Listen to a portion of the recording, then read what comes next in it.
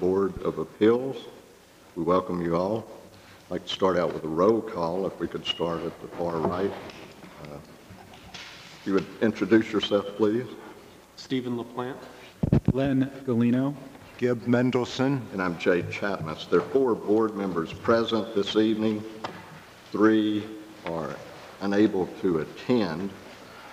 We do have a quorum as required. 4 of 7 board members are present this evening, so we can carry on with the meeting and vote as needed.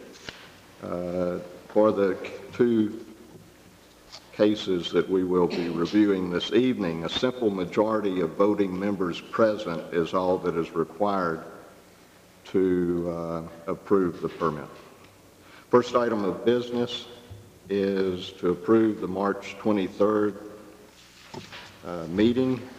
minutes of the meeting. Do we have any comments from any board members? I have a couple. On page 1, line 46, at the end of that sentence, if you would change the word due to see the amount. Page 3, line 2, stating that there are specific, the word inappropriate the IN should be removed, and that should be changed to and appropriate. So it would read specific and appropriate questions.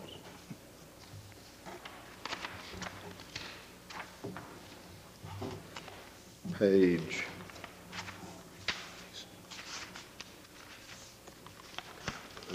7.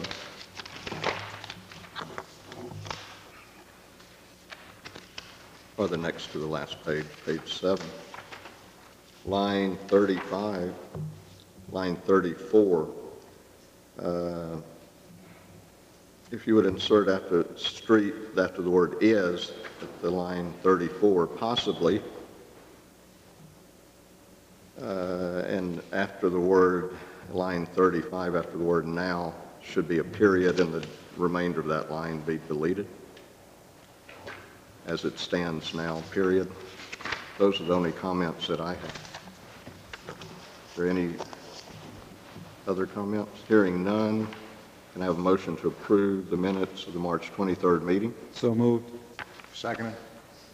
Those in favor? Please abstain, if you would, since you were not present at the meeting. 3 in favor, 0 opposed. Thank you.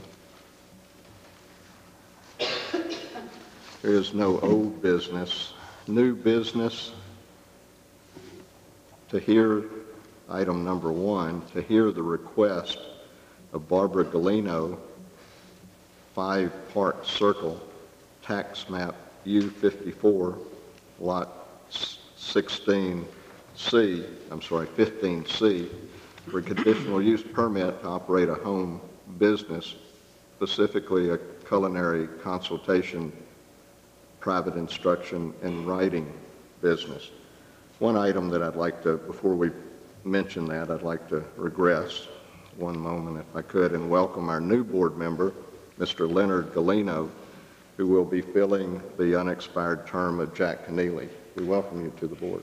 Thank you. I'm sorry I didn't mention that immediately prior.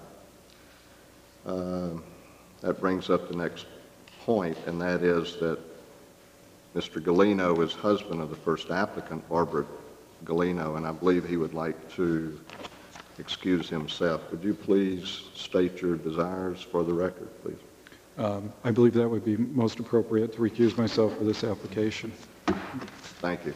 Thank you. And I'm sorry I didn't introduce you before I introduced the first case. No problem. Before I ask Ms. Galino to... No, I'm sorry. Go right ahead.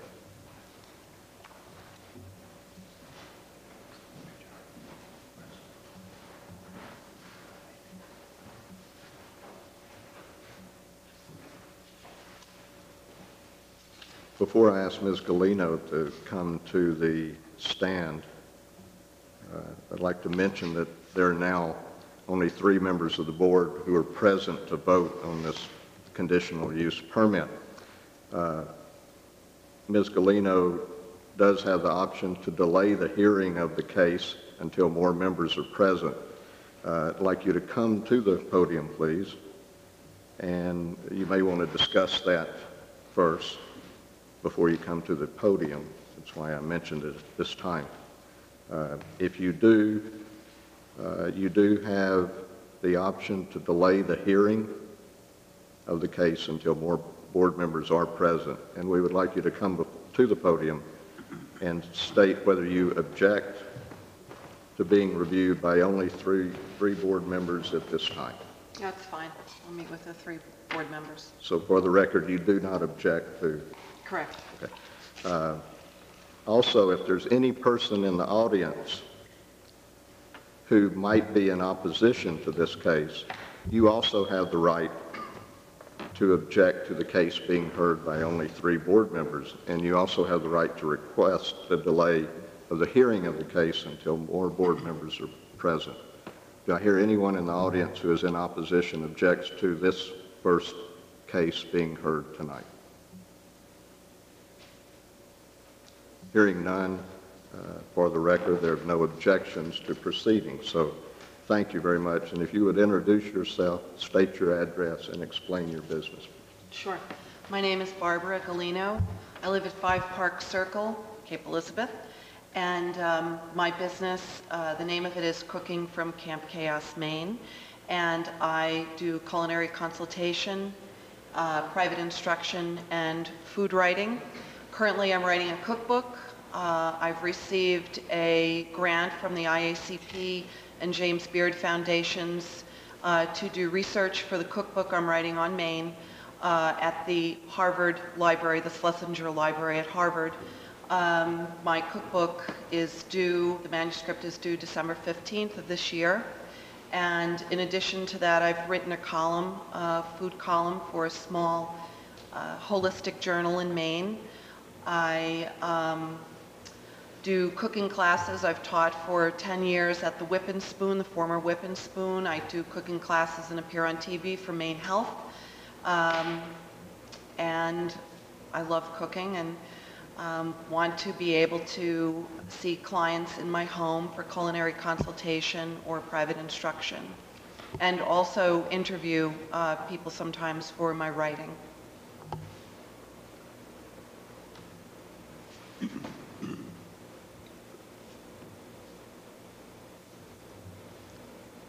Open the board to discussion. Any questions regarding this? If any member has, please state the question. One quick question for you. Do you anticipate a great deal of traffic? No, I do not anticipate very much traffic. I'm anticipating, in the application I submitted, I anticipated that I'd have about 18 clients per month. So times 2 trips is 36 trips per month. Currently, there are 13 houses on Park Circle. Each of those houses has at least 2 cars. Some of them have 3 because they have teenagers. We have 4 school buses come per week, lawn people, et cetera, et cetera, et cetera. I anticipate there's probably 136 or more trips per day. So 18 clients times 2, 36. That's just slightly over 1 per day if you thought about it in regards to per month. So it's very minimal impact. Very minimal impact. In addition, I'll just add that we have a very large circular driveway, so I can accommodate cars very easily. There will be no off-street parking whatsoever. Would you ever have group classes? Yes, I do anticipate to have group classes, and the classes would have no more than 6 or 8 people at the most coming, and I can accommodate 8 cars in my driveway easily with still access to the road. It would not block the driveway completely. I also brought photographs. If you'd like to see that, I'd be happy to show you how the driveway is set up. But I also will be doing individual instruction as well, private. How often would you anticipate having the group classes? Probably no more than 2 per month, or 3 if they were smaller. Would those be in the daytime or the evening? Either daytime or evening, it all depends on the clients that I would be working with. A lot of times, particularly senior citizens like coming during the day, but women in particular that have children in school will come in the evening. So that's what I'd be looking at. Regarding the classes, you said there would be 6 to 8 per class? Per class, if I did do a class, yes. Or it could be smaller if I get a group. Sometimes I have one person or, 2 or 3 friends that want to come together for a class. In our ordinance, there are 7 requirements that must be met for home business. One of the requirements is item number 2.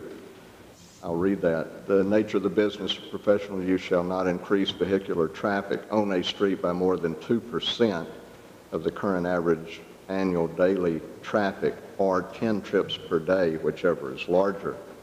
In the form that was completed, it states that one customer visit is 2 trips.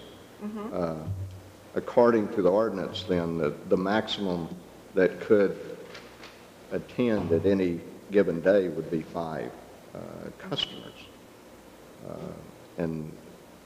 which would be 10 trips per day.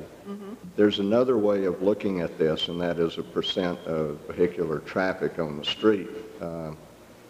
This was recently changed. The ordinance read that it could increase the vehicular traffic by no more than 2%.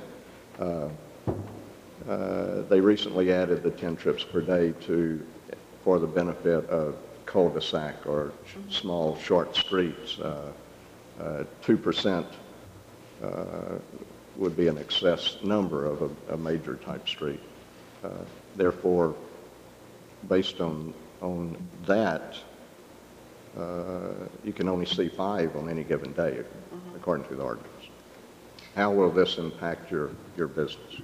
Well, because I wouldn't have 5 people a day, because I don't plan on doing cooking classes or private instruction every single day, and I was thinking of it more as having 2 to 3 classes per month with 6 to 8 people per class. That's how I came up with basically 18 people.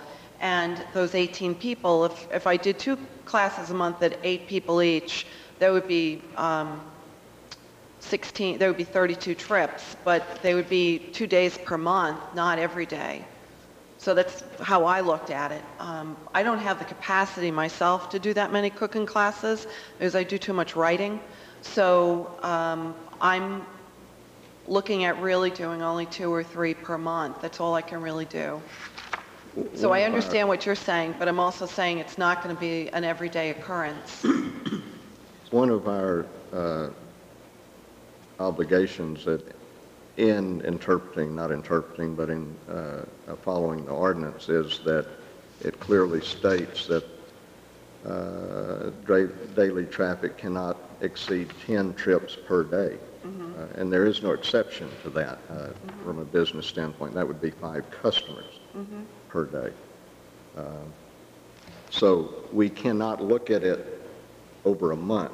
And what you're saying is that it's spread out over a month. It has to be looked at specific impact on traffic in any given day. Okay. So that would preclude your 6 or 8. So it'd have to be smaller is what you're saying, the class size.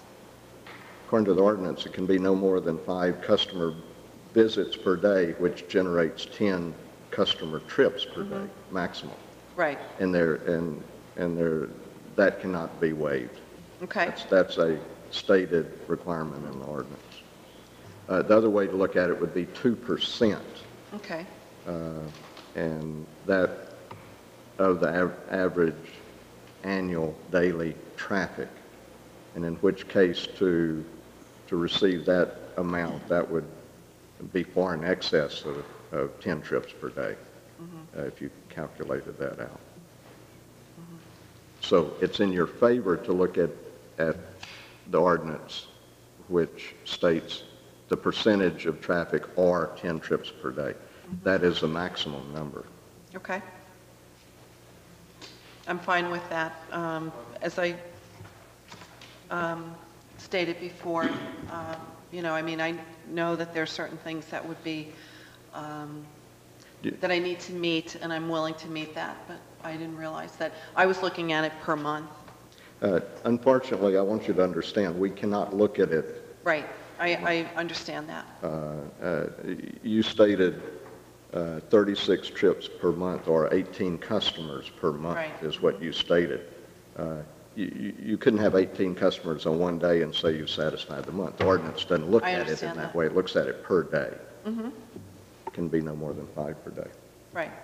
So if I did a cooking class, it couldn't be more than 5 cars per day. Unless a couple, Pardon me? unless a couple. Correct?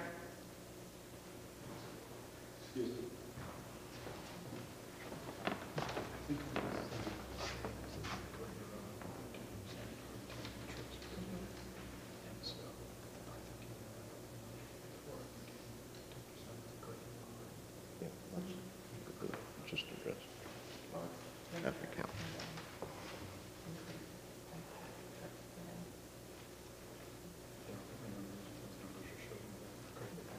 Yeah.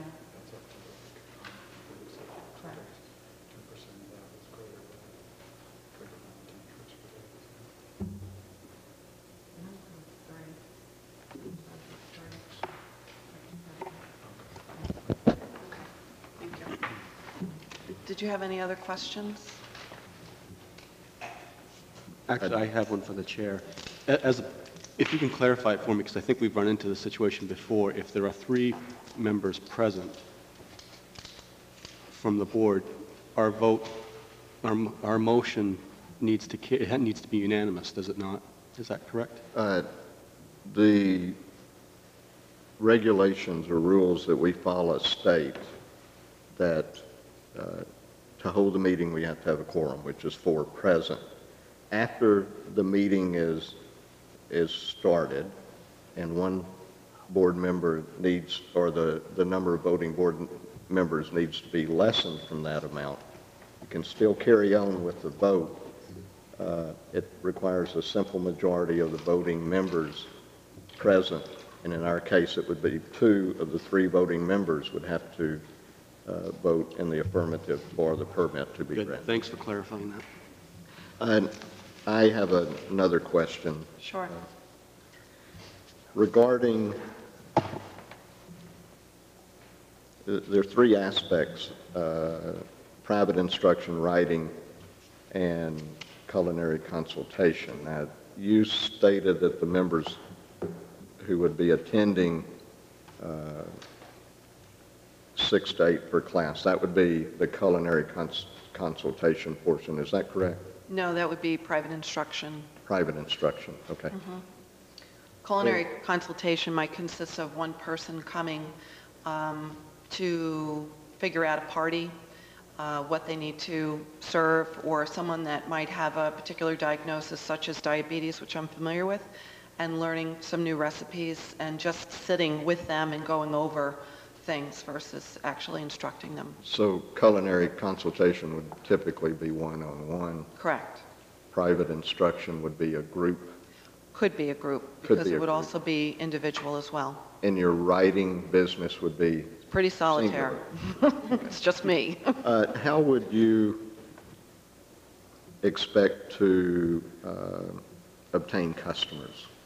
Advertising, and what fashion would you obtain customers? I have an online newsletter with subscribers. Most of the subscribers that I have are in the state of Maine. I also have a large following of people that have known about my work for the last 15 years as a cooking instructor since I taught publicly. And I've also taught here at Cape Elizabeth too for community services. So pretty much it's word of mouth. There would not be a sign out in front of my house. There will not be a sign on my car. I more than likely will not be taking out advertisements in papers. For example, it's pretty much word of mouth, and that's how I've operated for a long time, where I've taught at other people's houses. The first thing you said was, you said membership. Is that a subscription membership? I have a free online newsletter through my website, Okay. and I have subscribers to that newsletter, so I might advertise in my own newsletter that I'm having cooking classes. Or people who might be coming to your house, are these people known to you, or could they be strangers, or? Most of the people would be known to me. I would make every attempt to learn who they are if they were calling me. Most people I know through reference from other people that I'm familiar with, so. Okay. And they would typically be from the Portland area? Cumberland and York County, I would say, is the largest majority. I do have cooking students that I've taught in the past that live as far as Camden and Portsmouth, New Hampshire, in the other direction. Would you have any sign outside your building at all? Absolutely not. Regarding your hours, you state that you're requesting, would you please go over the hours that you would like to be seen? You state in your Monday through Saturday, 9 a.m. to 10 p.m. Could you please clarify that, please? Right. I did put down the largest majority of hours that I would do private instruction. So in other words, writing is of course a very different thing. And culinary consultation, within that time period, I would be doing culinary consultation or private instruction. Of course, again, I'm looking at the widest amount of time. I would not be doing, I could not be working the entire time in that period that I gave you from Monday to Saturday. I do quite a bit of writing, but I would not be seeing clients in that whole time, but within that time period. So for example, if I was to do a cooking class, whether it was private or it was a group, most cooking classes go between 2 and 3 hours. So if I was to do a cooking class, it might start at 9 o'clock in the morning, it would end between 11 and noon.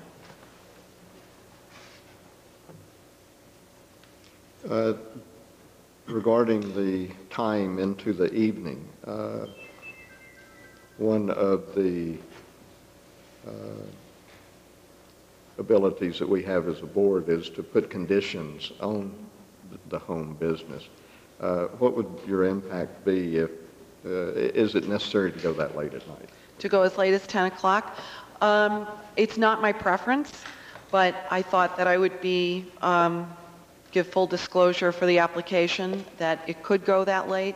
Most of the times when I've taught cooking classes, they start at 6 and they end by 9 at the latest. Most cooking classes would be, the actual instruction time would be 2 to 3 hours. So the people that were coming to the class would be gone by 9 o'clock. Would it be necessary to have evening classes?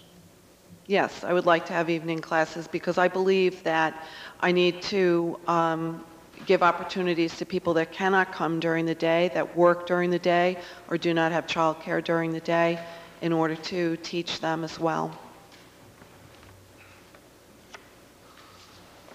In addition, I will just mention that one of the reasons I want to do this in my home is because I have 2 children with disabilities, and I did give great consideration to having a office outside of the home where I'd be doing these things, but I don't believe that that is something that I can do due to the nature of my children's particular disabilities, and one child is medically compromised. He was in the hospital during 2003 for a total of 4 months. One point was 3.5 months in Boston. So for me to have a business outside of my home, I wouldn't have been able to do 2 things. Certainly if I have a business in my home, it allows me the opportunity to work. In addition, if I need to meet his needs, then I just don't teach cooking classes or meet with clients. It's as simple as that. I don't have to worry about the expense and need to do something outside of my home. The issue that stands out at the moment that would preclude us from going forward is your number of vehicle trips per day exceeds the maximum. Unless you're fully agreeable to meeting that. Based on other things that we've heard, that is the one issue that precludes us from going forward at this time. Mm-hmm. And I don't have a problem with that. I'm willing to live within the, to comply with what the zoning board sets forth. So 5 cars, 10 trips per day is fine. There could be no more than 5 trips, 5 cars attend your house per day. Correct. I understand that. Along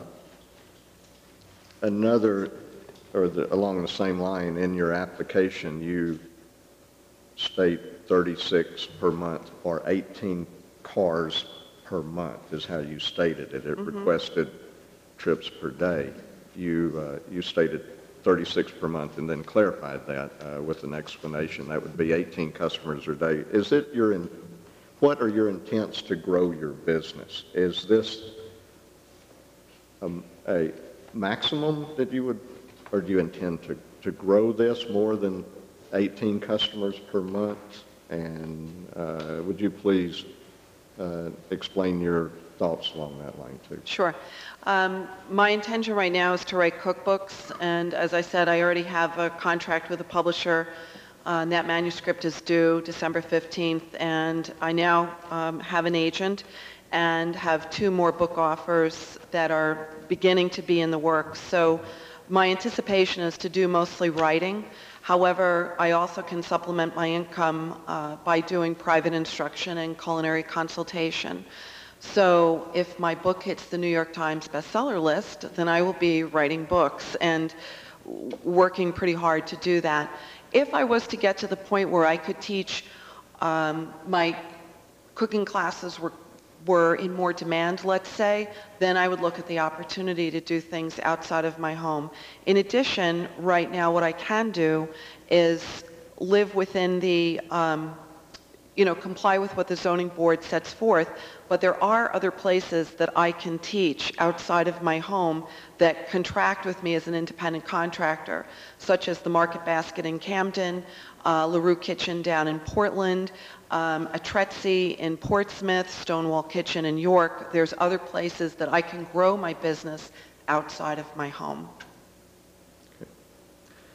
Okay. What we need to address then in this is that you can limit your business to 5 trips per day maximum. Yes, I can.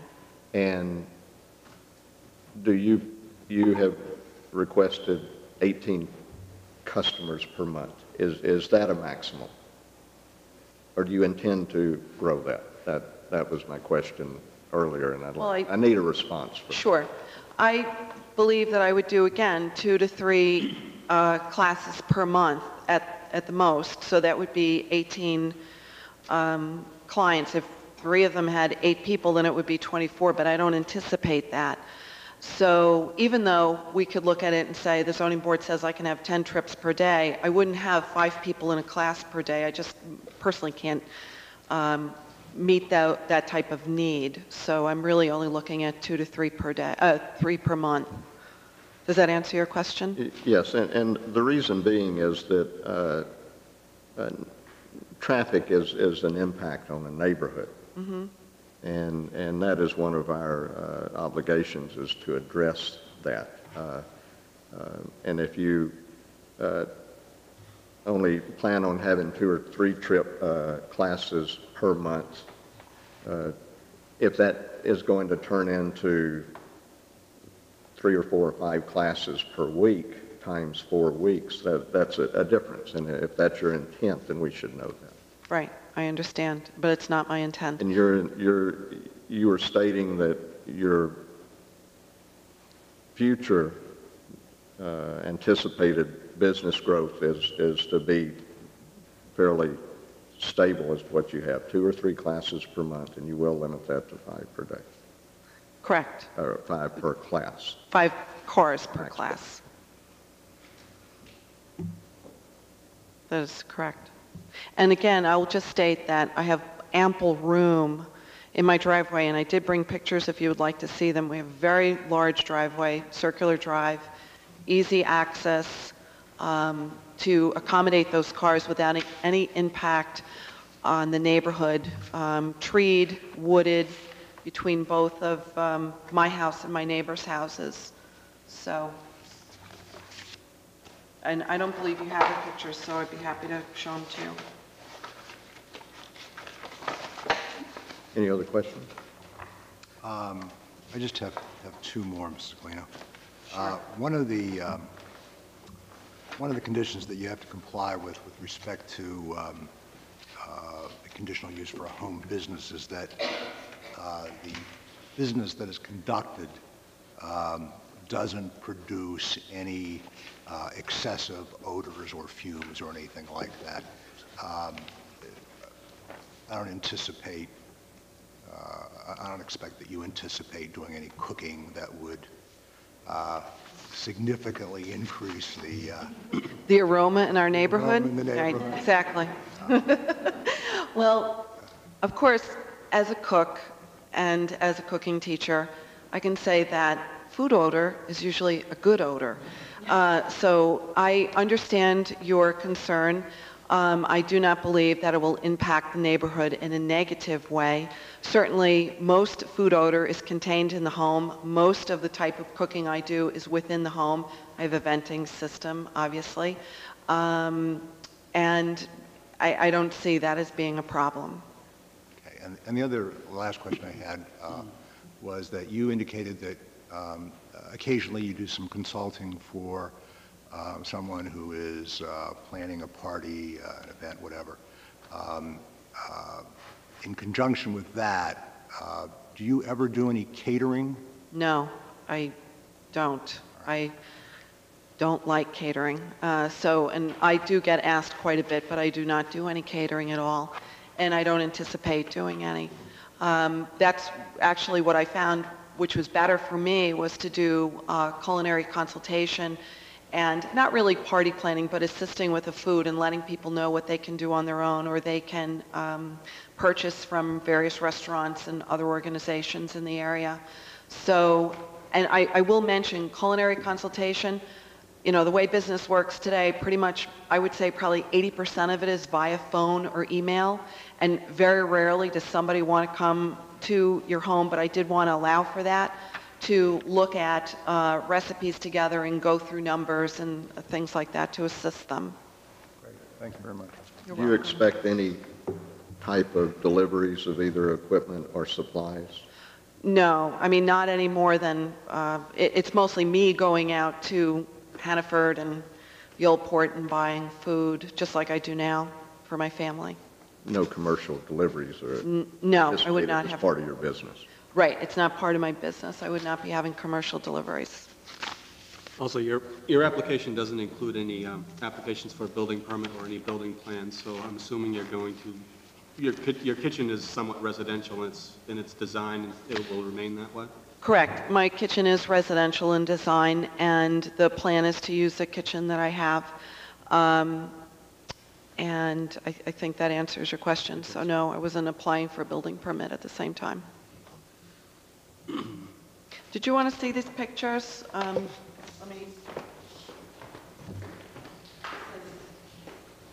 driveway coming out to my home. And this is my home. You can see there's a circular drive.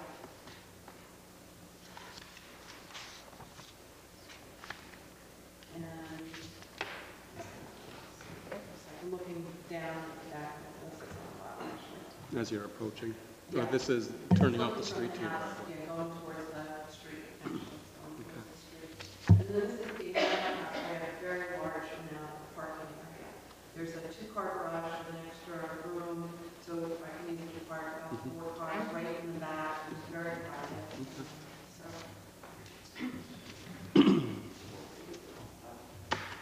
Thank you. thank you. If there are no other questions, thank you, Ms. Galino. Thank you. One last question. Would you be willing to encourage your students as they're approaching their home to slow down on Sawyer Road? Where Oh, absolutely. it tends To be a avoid the very deer, fast if anything road. else. Yes, absolutely. I mean, I should mention that if I was to do cooking classes in my home, in the small groups, complying with the zoning board, I would be sending a confirmation to each of these people that were to sign up for the class, and I can include whatever instructions I need. I would definitely be including parking instructions and certainly neighborhood instructions as well, since I do live in a residential neighborhood, and that's not a problem. Good, thank you. Thank you. Thank you. Thank you very much for your comment. We'll now open the floor to any public comment. If there's anybody in the audience who would like to speak in favor of the applicant, please come forward, state your name and address, please.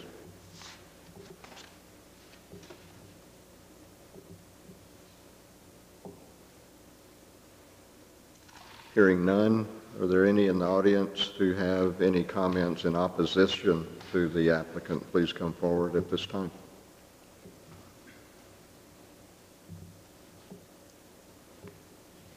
Hearing none, we'll close the public forum portion of the meeting and have discussion by the board.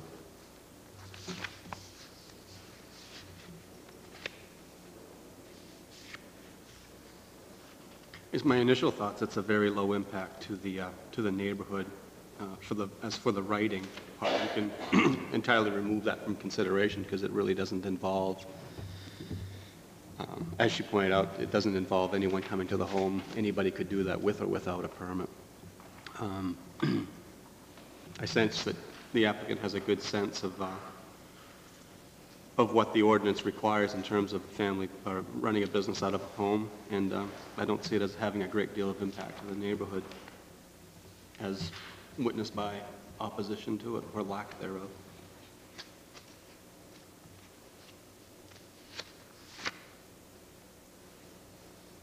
Thank you. I have a comment. The 7 criteria of the home business appear to be satisfied.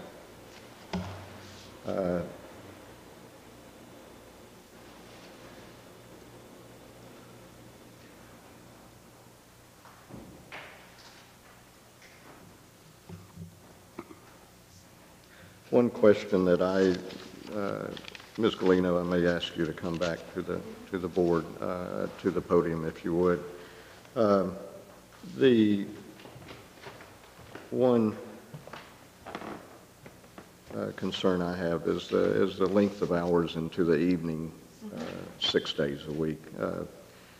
I personally would feel more comfortable if there was some effort made to abbreviate those hours, maybe in the weekend time, or to limit it to a certain number of, not specific days, but a limited number of days per week. Could you address your, if you could address that and still feel comfortable with your business? If I needed to limit it to, when you say a number of days per week as opposed to Monday, Wednesday, Friday, we're saying something like 4 days per week is what you're thinking? Correct. And is it, you mentioned that to go into the evening was important in view of those people who work. Saturday doesn't seem to be an issue to go late into the evening as far as people who work, for example. That is correct. So certainly Saturday could be limited to during the day. My intention is not actually to do cooking classes on Saturday night, as you can probably imagine. I was just trying to be accommodating, and also, again, because it was an application, I felt it important to give full disclosure. So I wanted to give myself the option of that. On a logistical note, it's very difficult to teach a cooking class or private instruction on a Monday, for example, because most deliveries from the Boston market, which is where most of our food supply comes out of for Maine, that's not locally grown, that actually doesn't come to Portland until Monday afternoon. And as a cooking teacher for 15 years, the number of cooking classes I can count on one hand that I've taught on a Monday. Most of my cooking classes occur Tuesday to Thursday, actually, but Friday would be included in that also, because the better food delivery is here, and that's an important part of teaching, is using quality ingredients. So if I needed to limit per day, a number of days, I could say I could do it within 5 days, knowing that I probably wouldn't be teaching cooking classes on a Monday. And could you limit the Saturday hours? I could. As a condition, I would feel comfortable with that. Okay. If that would not negatively impact your business, and it doesn't sound like it would. No, I don't believe it will impact my business negatively. So are you thinking something like 9 to 6 on Saturday during the daytime? If 5 or 5? 5, maybe. That would be fine. 9 to 5 on Saturday. Any comments from the board? I find that agreeable. Did you resolve the evening time? You stated that typically it's 6 to 9. Correct. And it sounded like you put till 10 as a buffer. Correct. But it's your intent to end this at 9 o'clock, is that correct? Right, definitely. I don't know, any comments? No, in all honesty, I feel, based on the discussion and the comments of Mrs. Galina, that the impact from this business in that particular neighborhood would be minimal in any event. And I personally would, other than to agree with Dr. Chapman, that to not extend it into a very late hour is a good idea, and not too late on Saturday. But I think that the impact generally isn't going to be that great where you live. I believe that's true. I'm sorry, go ahead. I was going to say, I believe that's, certainly true, and I'm willing, if the board feels more comfortable, to say, I believe I said 6 days a week in the application. If you felt more comfortable saying 5, because I know I'm not going to do them on Monday, I'm fine with that also. 5 days per week. Saying 5 days per week? That's fine, if that makes... No, I don't have a problem with the Saturday. It was the evening hours that possibly could be addressed, and you did address that. So, thank you. You're welcome. Thank you.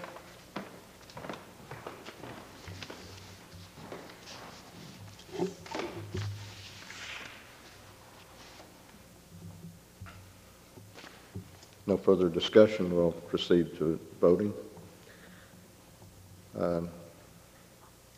Mr. Smith, the conditions, should they be stated prior or at the end of voting? I think it makes no difference, probably the conditions up front, before you vote, would be appropriate. Okay.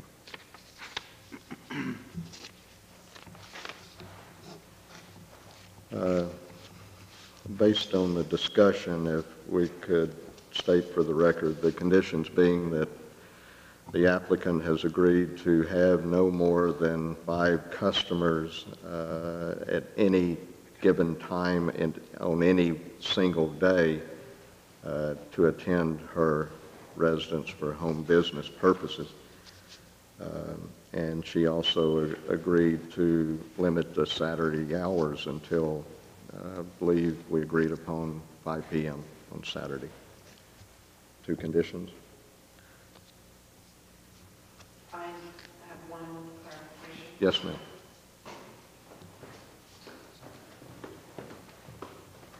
I just want to clarify, I believe that you said 5 cars, no more than 5 cars, because that would be 10 trips per day. That's correct.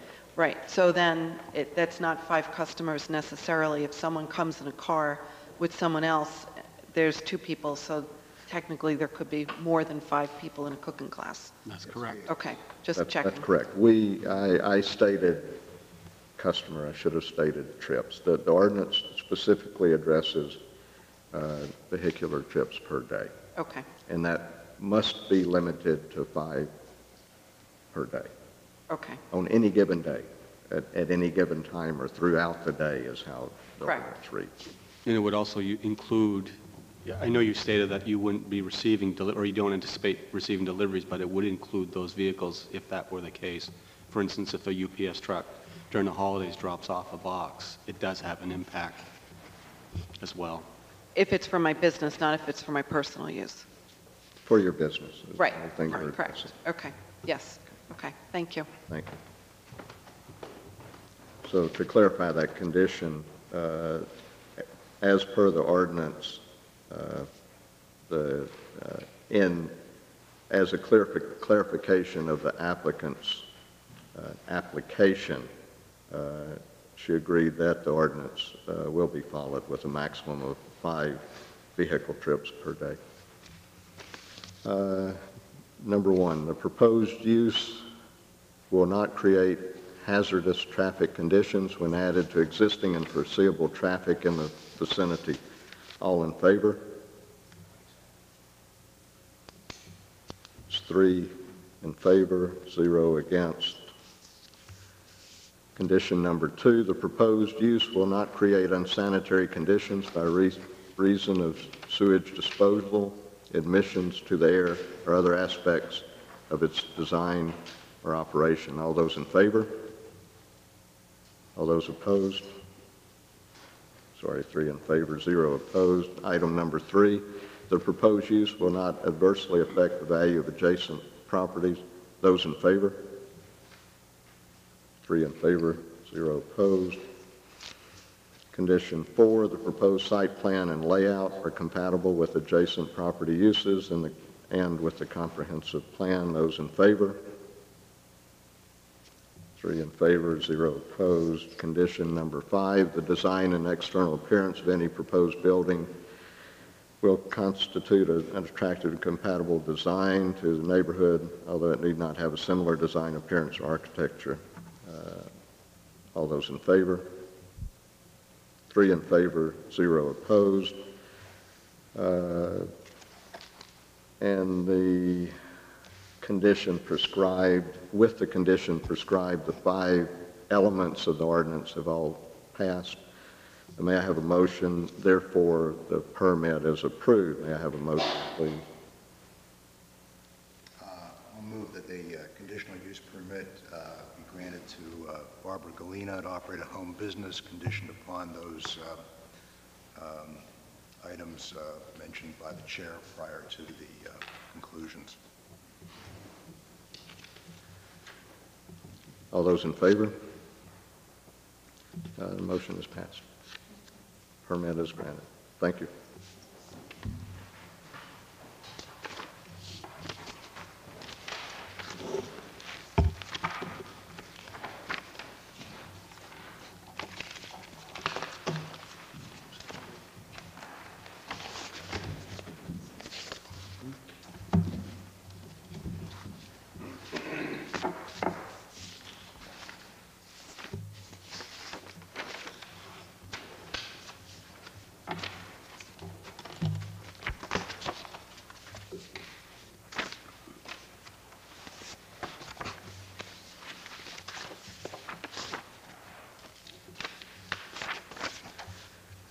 Item number 2 on the agenda is to hear the request of Theodore Cherbelez, MD, of 18 Smugglers Cove Road, tax map U10, lot 42, for a conditional use permit to operate a home business, specifically psychiatric consultation. As with 4 members on the board, a simple majority of members, voting members, will be required, and that would be, in this case, 3 of 4 voting members. Dr. Cherbelez, or your representative, please come forward, introduce yourself, and present your application. And I hope I'm pronouncing the name correctly. That's quite good. The name is Cherbelier, and I'm Susan Cherbelier, Mrs. Cherbelier, and I've spoken to some of the neighbors on the telephone. My husband and I are considering purchasing the house. It hasn't been done, from the Curtises. And we are moving up here. I'm sorry. Yeah, and if you would speak louder. I will, Thank you. and I'll speak into this. My name is Susan Cherbelier, Dr. Cherbelier, Theo Cherbelier. My husband could not come, and I agreed to come for him. We are in the process of trying to purchase the house from the Curtises, and we've been on the street several times. We are moving from New York up here because we have children in the area, and we don't like being so far away from both our children and our grandchildren. My husband has had in Scarsdale, New York, a psychiatric practice for 42 years in our home. We've brought up 5 children there. We've never had a problem. It's in the neighborhood. My husband does not only see patients at home. He's affiliated with Cornell University that has a hospital near us, and he's in the process of getting his Maine license, his medical license. It's a horribly long procedure, so God knows when that will happen. One of our daughters is a doctor at Maine Med here in Portland, and we've spoken with her a great deal about doing this, and she feels very strongly that good psychiatric care is lacking in the area. He's not interested in working a lot. He's older, a bit older than me, but he is passionate about what he does, and he would like to continue doing that. As at home, he's seen patients just several hours a day. Currently it's been 3 or 4 days a week because the other days he's at the hospital or he's doing his reading. He also travels a great deal. He teaches in Switzerland twice a year, which is his home country. He's from Switzerland. And so his focus is not only to seeing the patients. We felt that the house could work. We see the street is quiet, and we don't want to cause any disturbance. That's not our idea. It's only the 2 of us. We could have 2 children in that house. There are 2 bedrooms, and they could drive too, I suppose, and that could create perhaps more a challenging situation than if it was just the 2 of us. There is room in the driveway for cars. We've done that at our house, and as he sees patients and has a 15-minute break to take notes and go to the bathroom or whatever he needs, get a drink of coffee, he's able, a patient leaves and another one comes. He doesn't keep people waiting, he never has. He works on Swiss precision time, which is not always great, but that's the way he operates. He's quite regular about what he does. We would never want to come to a street where we wouldn't be welcome. So if this is a problem, of course, we would have to give this up. I wouldn't want it to be a problem. There's a room, I'm not sure if the Curtises did it. Yes, they added a little addition onto the front, and there's a little area and a lavatory and then a den, and that's what he would use. It's a separate entrance. There's no sign at home except his name on the door. That's all we would have. And I presume he'll be teaching at the hospital here. That's what his intention will be. He's not looking to build a practice that's extensive. That's not his interest at this age. He does do a good bit of writing, too. So I can answer any questions. The people he sees are not drugged. They're not crazy. I could never have brought up 5 children with an office at home if that was the case. It's not that kind of a situation. There are people very frequently who are having a problem and want to talk it out. He believes in good therapy. He's not a doctor who prescribes drugs and drugs. That's not the case. I have lived with it comfortably, so I have no reason not to. Okay. Thank you. Open it to the board for questions.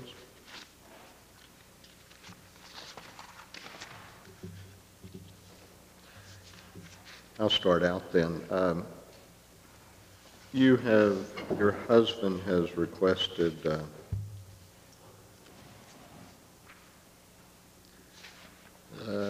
hours, I believe, from... I think we had agreed 8:30 to 4:30, and normally what he would do is see like 3 patients and then leave and go to the hospital for the rest of the day for work, or group them or see one in the morning and go out and come home, or one in the morning and do his writing, and then see one at 3 o'clock. How long would each patient visit be? Typically? 45 minutes. 45 minutes?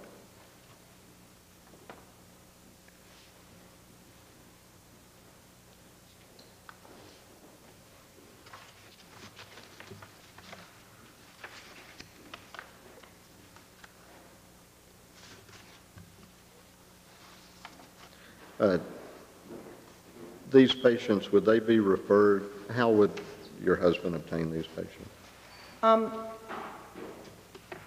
We know a number of people here whom have been meeting in the times. We go up to Vinyl Haven in the summers, which is how we fell in love with Maine. And we have lots of friends there and some friends who live down here. We know people, they know him, and they know his style and his sincerity. And I think we know two school psychologists, I think through other doctors is normally, from what our daughter tells us, she's called people, referred to psychiatrists, and they don't return the calls. And she's very upset with the care. So I guess maybe our daughter, I don't know whether that'll be kosher to refer to your own father, but certainly some of her colleagues whom we've met during the times she's lived here. Normally, psychiatric referrals come from other doctors. They'll come from a pediatrician if someone wants to bring their child, and he works with children occasionally. Usually it would be with a parent and a child together because it's really a system.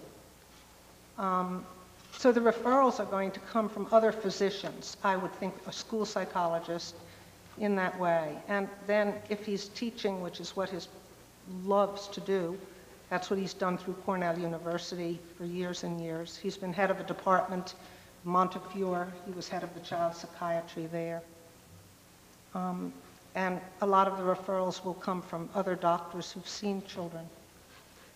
You said your daughter works at Maine Med. She's a physician? She's a physician, yeah. Is she in a related type field?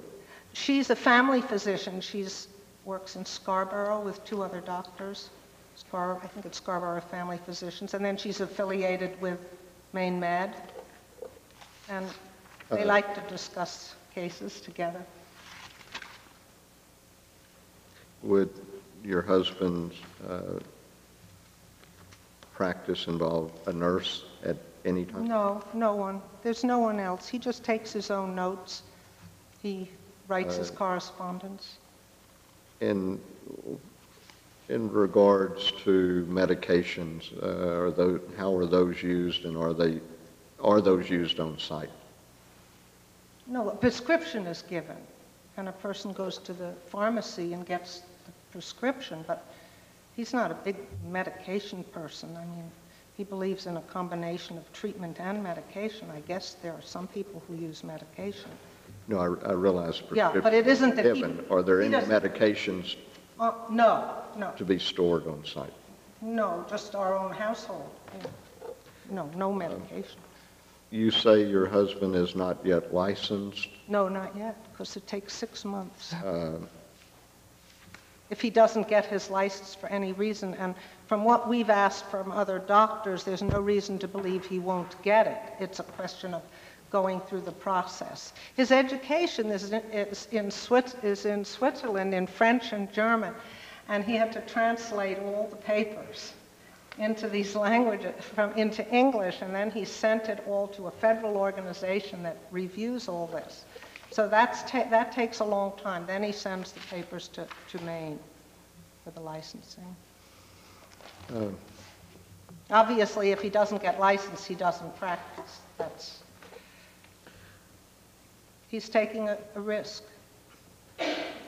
It has been brought to the board's attention that your husband's practice is associated with apitherapy, or the use of bees for medical use. Can you please explain if this will be involved in his practice? Well, that's not part of psychiatric practice at all, and that's not a legal, it's not recognized in this country. apitherapy as illegal. It's recognized as something that a beekeeper, we have beehives, and we would have a couple of hives there probably. It seemed if they face out over the ocean, there will be no problem. There's a very secluded area where they can fly out. And that's something that is done. I have arthritis, and he stings me with the bees. I know this sounds very strange, but you can read about this, and it's been an absolute wonder for me. He does that for other people. But that's not psychiatry at all. There's no licensing involved with that. So it really doesn't have to do with that practice.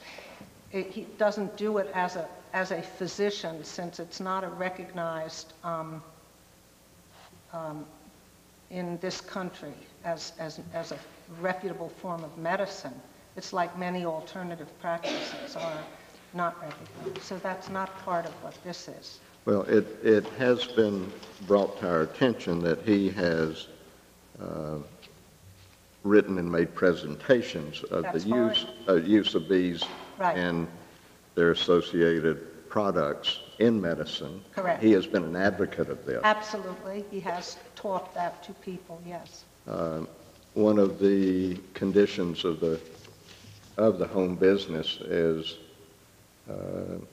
regarding item number 7, there shall be no outdoor storage of equipment or materials.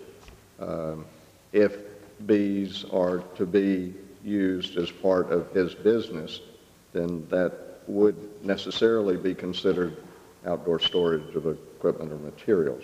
Well, he doesn't charge for doing that. We don't consider that a business because there's no money exchanged in that. So it's not a business. The storage of all equipment is in the garage or in the basement. What's outside is a beehive. It's a living thing. It isn't a storage. It's a wooden box.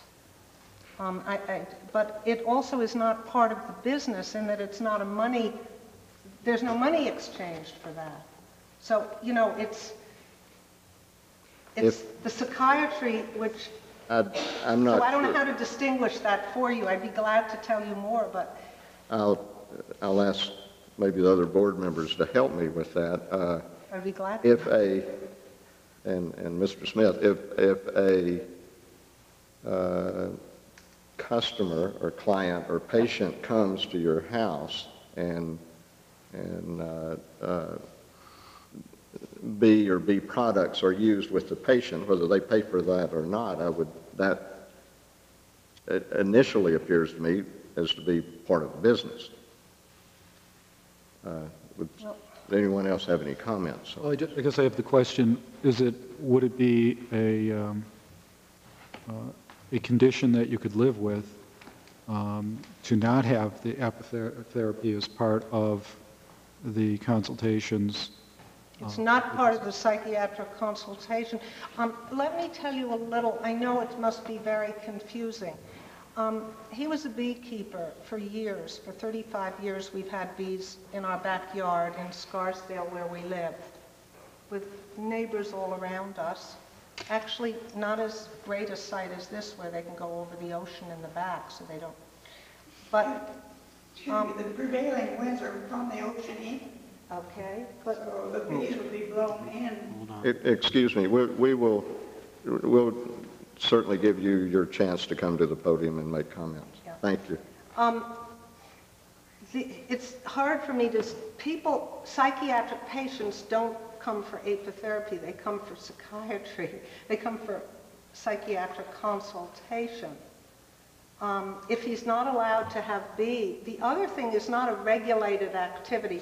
In Scarsdale, we were legally, what we had with the bees was brought up by a neighbor who questioned it, and we came to a zoning board of appeals for it, and in our own village. And I guess over the 35 years, we've developed a large contingent of very interested people who liked very much what we did. So we had tremendous support, except for the one neighbor who had a question. And it turned out that they said at our zoning board of appeals that this was a hobby. This is not a business. We're not selling something. The people are not paying for a service. So I'm a little confused as to, I certainly will answer this, anything you want to know about this, but it's not part of this application for the psychiatric consultation office. And But I'm I mean, confused. Why has it been included with the application? I didn't through our include attention? it. it came into the office and the office was asked a copy for the members for their information only.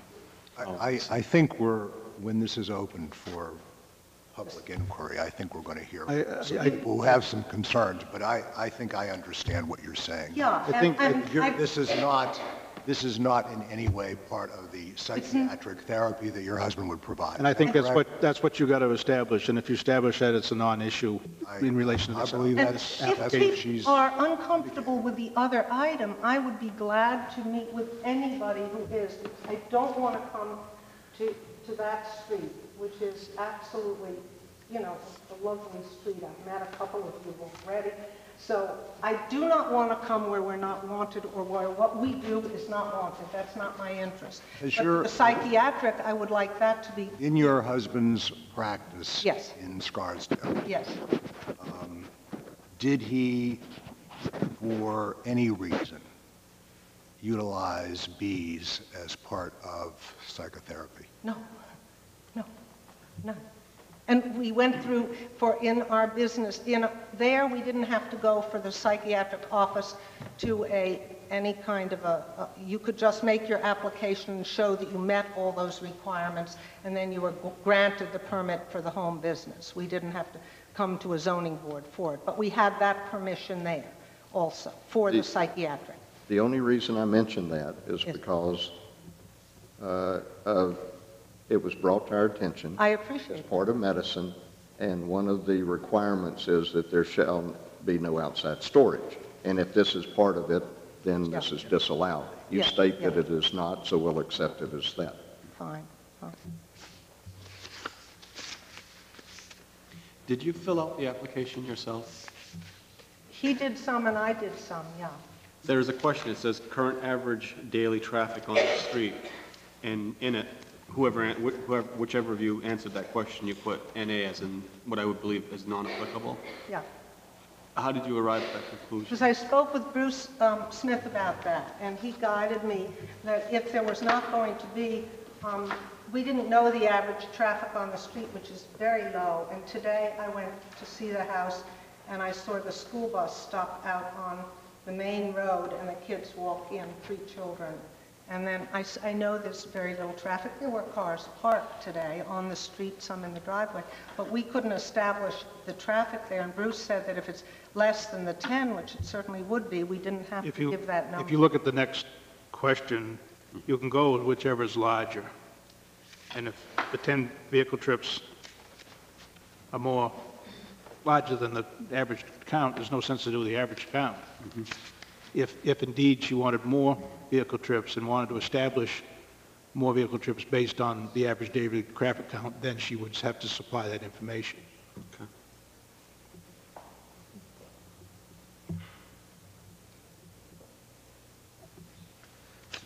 Ma'am, will you require any on-street parking for your patients? No, they'll park in the driveway with the time, the 15 minutes between. They'll park behind my husband's car. That will be told when he makes an arrangement with a patient to come. He would give directions and say, park on the left, behind the left garage, and they'll park there. And that's that. If for some reason they would block my car, I can wait 15 minutes. I'm not on some timetable where I have to run out. But that's never been a problem at home with the driveway, so.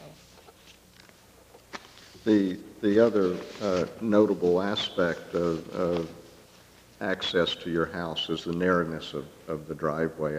I assume that that's Smuggler's Cove ends at the circle area, and the portion that extends off of that to reach your driveway is probably a private road or private street, Yeah, I and it's think quite from- narrow. Yeah, from what I understand, the first 9 houses are on the road, and then the other part is Mr. Toys at the end, and then people who rent the house, the Tolfords across the street from us, and then us. Our driveway itself is rather wide, too wide, actually. I'd like to get rid of half of it, it's so wide.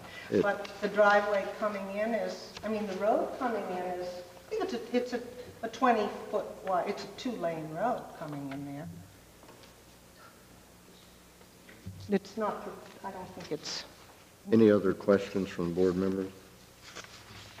Ma'am, and as I understand it, no, you're not going to have any signage other than the house number on the house. The house number, and then maybe on the door it has the name of our name. That's what we have at home now. We have no reason to change that.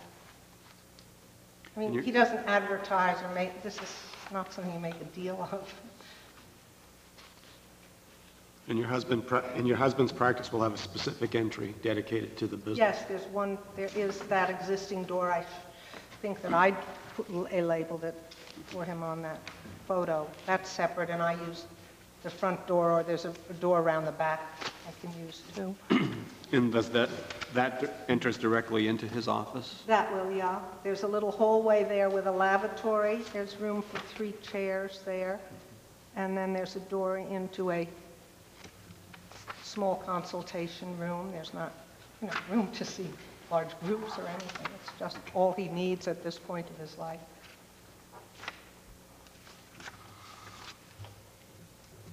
He does travel, I will add, and I know I'm not trying to complicate things for you, but for people whom I'm sure are here concerned about the apitherapy, which is not the issue, he travels for that a great deal.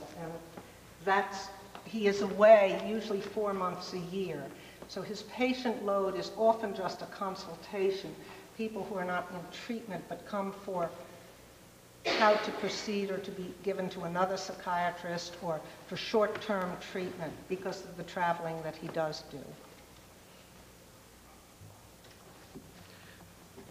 Thank you. I want you to understand we're asking you all these questions because it is our charge that any home business meets the criteria, and the relevant questions that we have asked were all based on portions of the criteria. Right. I have possibly no problem with that, and I know that, and I also am sympathetic to the apitherapy part, which I understand and you understand, but if that raises an issue, I would be perfectly welcome to meet with these people afterwards, because that's not in your charge. Okay, but we have to iron that out too. Again, I only mention that there is no statement in the ordinance regarding keeping beehives. There is a statement in the ordinance that no outdoor storage of equipment or materials. So if it's used as part of the practice, it's not. We cannot approve it along that line. Your permit along that line, and that's the only reason that is mentioned. Any other questions?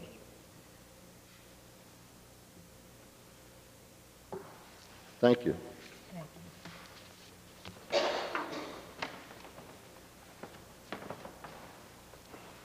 We'll now open the floor to public comment. If there are any people in the audience that have supportive statements in regards to supporting the applicant for a conditional use permit, please come to the podium at this time.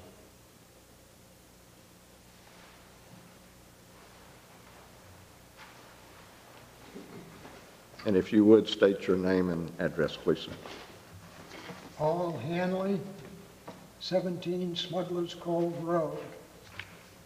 I live right at the cul-de-sac, which is a very busy place in the summertime.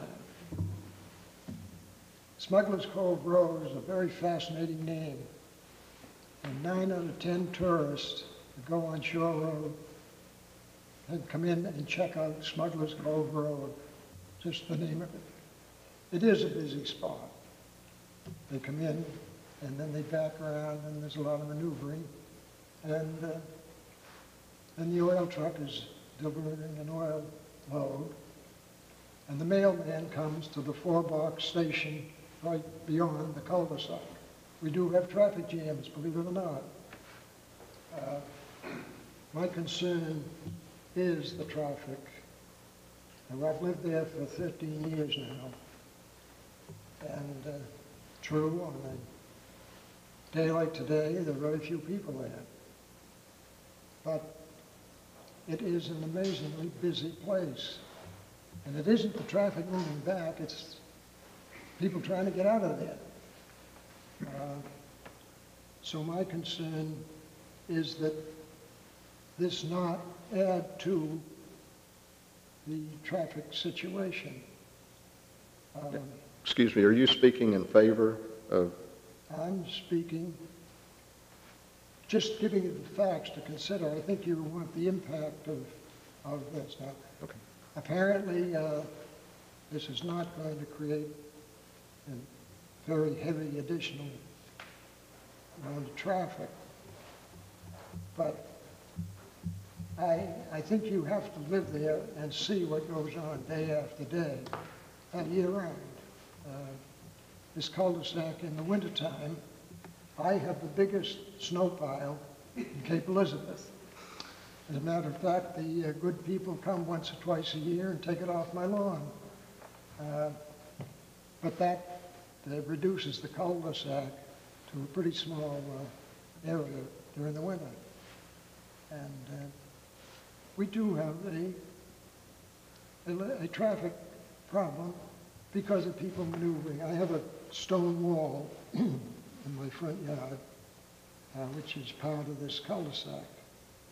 And that gets quite a lot of abuse, people banging into it. Even the good people of Public Works take a whack at it once in a while.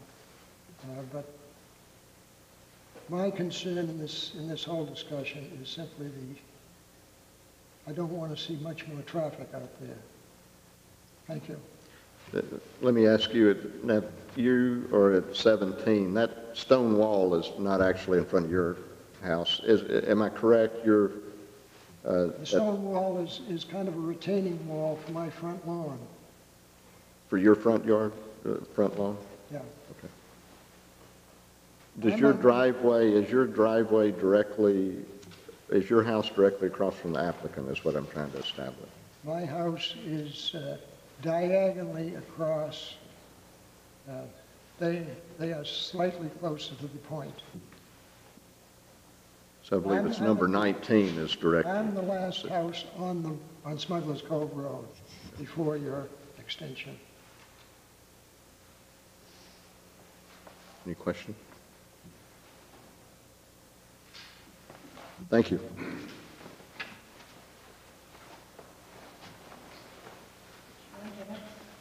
Anyone else in favor? I don't believe there were any. Am I correct? Anybody in the audience have comments in opposition to the applicant, please come forward.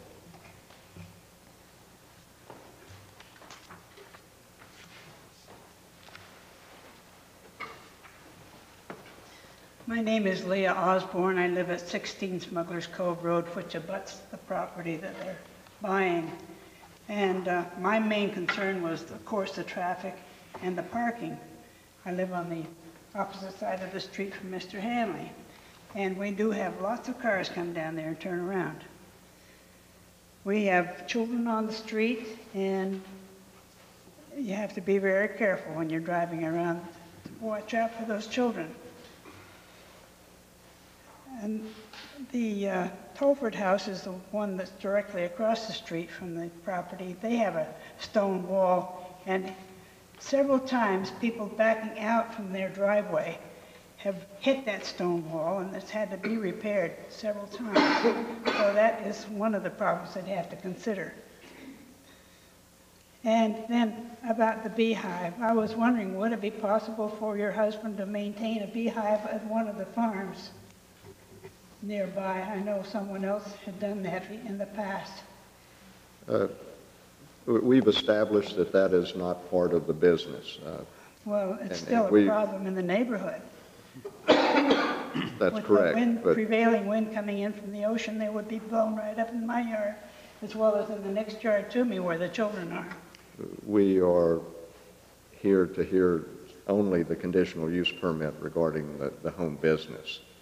All right. And that's all that we Still, should be addressing at the this. parking and the traffic was my main concern, as well as the type of patient that's being seen. I don't want anyone in there that's going to be a threat to the neighborhood. Thank you. Thank you very much.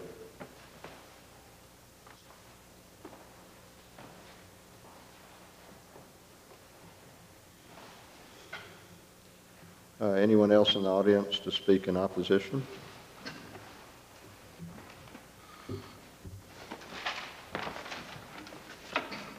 My name is Susan Mitchell. I live at 8 Smugglers Cove Road. Would you raise the microphone up a bit? Thank you. Is that better? Yes, ma'am. And repeat your name, please. Susan Mitchell, 8 Smugglers Cove Road. Smugglers Cove Road, I don't know if you've driven down that street. It's a very narrow, short, dead-end road. It's approximately 500 feet.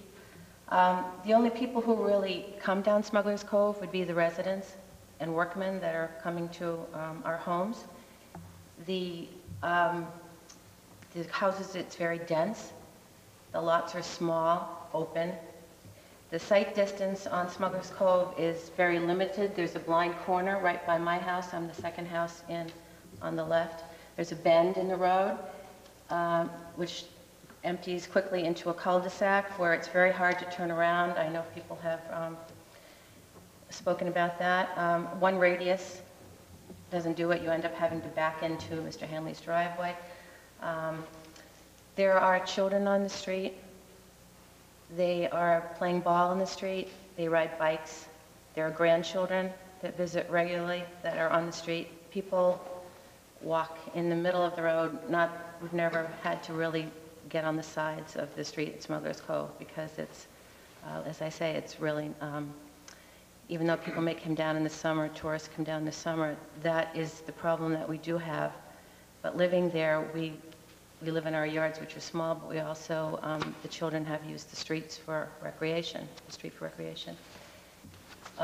When people come off of Shore Road and they don't know the road that they're about to drive down, they come around the corner very quickly. They stop abruptly after my house because they can see that the road doesn't go anywhere. It's only 500 feet. So it's a very abrupt, I see them wheeling around into Smugglers Cove and then they can't believe it, the road stops. There's a cul-de-sac and then there's the dead end. It concerns me that people who are unfamiliar with our street would be coming down. The application states 8:30 to 4:30, which are business hours, 3 to 4 days a week, potentially. I know businesses can grow when someone applies for these 8:30 to 4:30, 3 or 4 days a week. I have to presume that a business could grow. That could be a potential traffic consideration. We have to consider that. Parking is in the best conditions and is not good. The driveway of the Curtis house is a 2-car driveway. It's a problem in the winter when the snow piles up. People have already referred to that. It's hard to even maneuver your car down the street. 2 cars could never pass on Smugglers Cove Road, even in any season, actually. It's not 2 lanes, it's 1. So it'd be very hard for 2 cars to be abreast in the middle of the road, on the road together. I don't see this as being compatible with a residential neighborhood. I am very concerned about the traffic. I've spoken to many of the neighbors. They're concerned about the 40 trips per week that could potentially come into the neighborhood. People who do not know the street, don't know the sight distance, aren't familiar with the area. And I know that you said not to consider the bees, but you may be looking at an application for psychiatric treatment, but also there would be, I think she did say that there would be participating in api therapy. So they may not be applying for that in this application.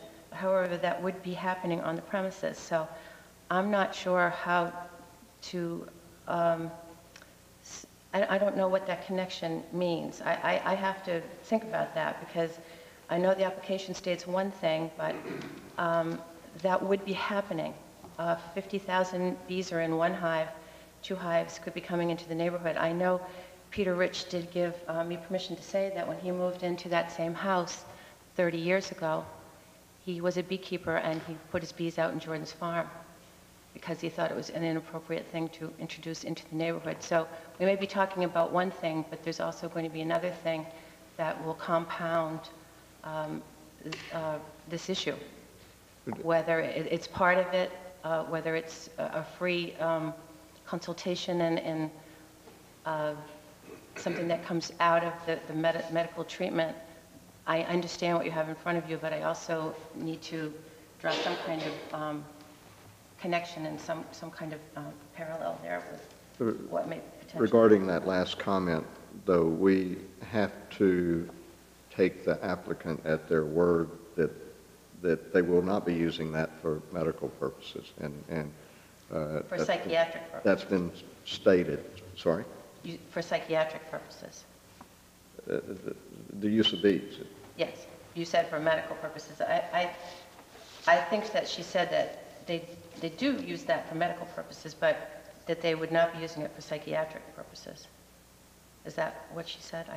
She said it would not be used in her husband's practice. Or in the practice. In regards, I don't know the exact wording. Right. She said it would not be used in regards to clients who would come to their home. It would, but in fact, it would be happening on the street.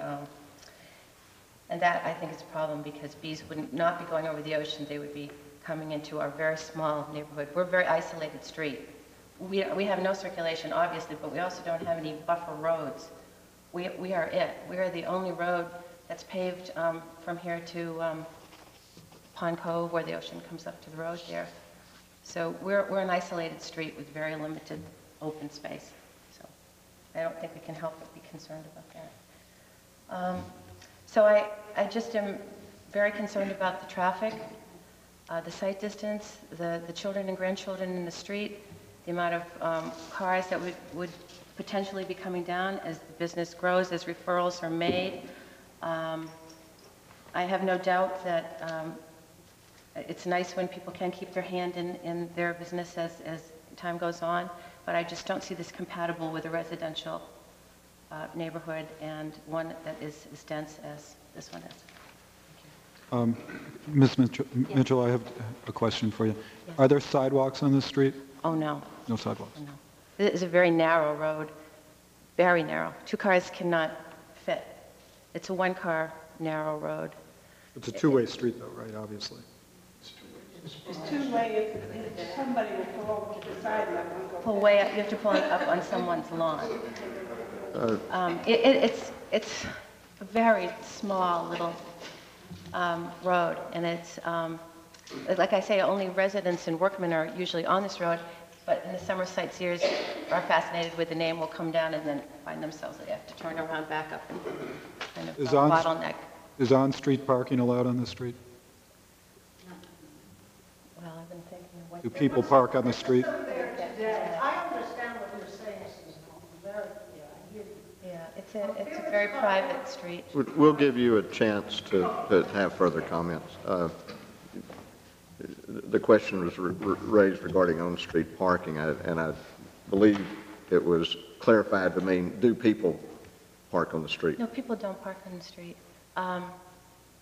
They would, if they did, they would be blocking half the road. So if 2 cars want to pass, one has to go up in the lawn.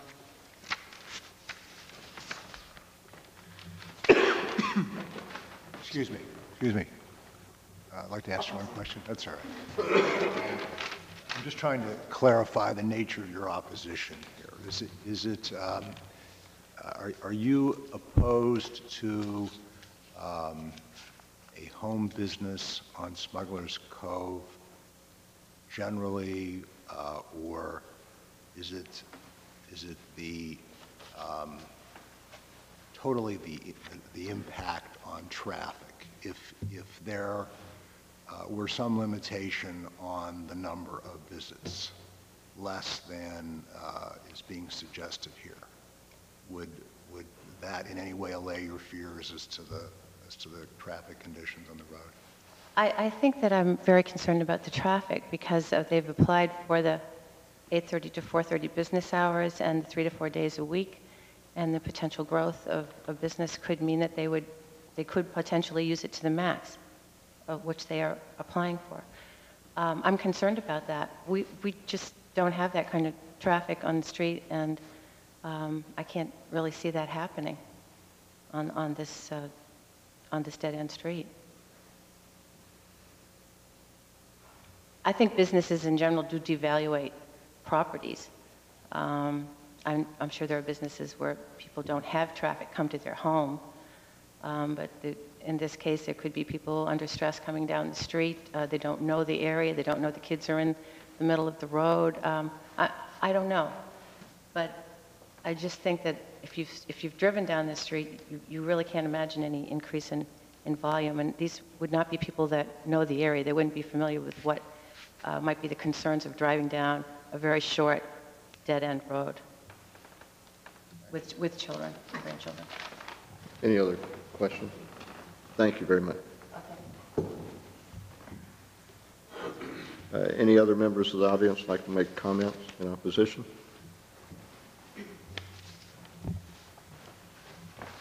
My name is Catherine Backistow at 1 Smugglers Cove Road. What number, please? 1. Number 1. So on the corner of Shore Road and Smugglers, across from the Hobbs and the Mitchells. And your name again, please? Catherine Backistow. Actually, my mother, Louise Backistow, is the owner of the house, but I've been living there and wanted to speak to this point. I think Sue Mitchell spoke very articulately about the concerns, and I would just reiterate that I think traffic is a problem, potentially. And there's something that seems kind of counterintuitive to me, and maybe I don't understand the 2% versus 10 trips per day.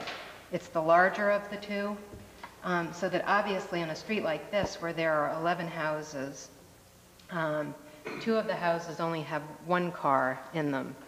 And so maybe there are 22 trips, 12, maybe 44, I don't know, maybe 40, and not a lot of traffic from the residents. 10 more trips is a huge percentage. So it just kind of runs counterintuitive to me that where 10 becomes such a dominant percentage of the traffic that could take place on the street. So just to kind of raise that and understand that, I think is important. And again, I think Sue said it quite well. It's clearly a residential neighborhood, very narrow, and I am on the corner that she's talking about where cars could come flying around and a child could be there playing. And again, because these are patients who won't be coming on a regular basis, maybe coming for a consult, there'll be a lot of turnover in numbers of people, so not people who would have a great deal of familiarity.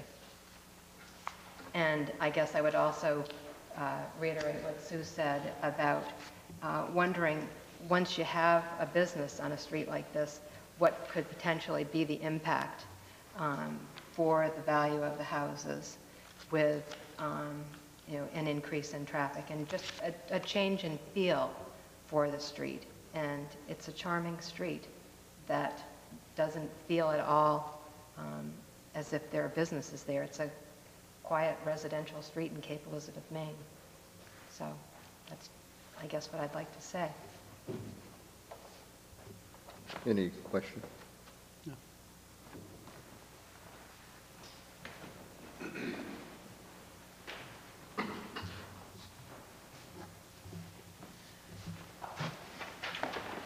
My name is Tom Toy. I live at 20 Smugglers Cove Road. It's the last house on the street.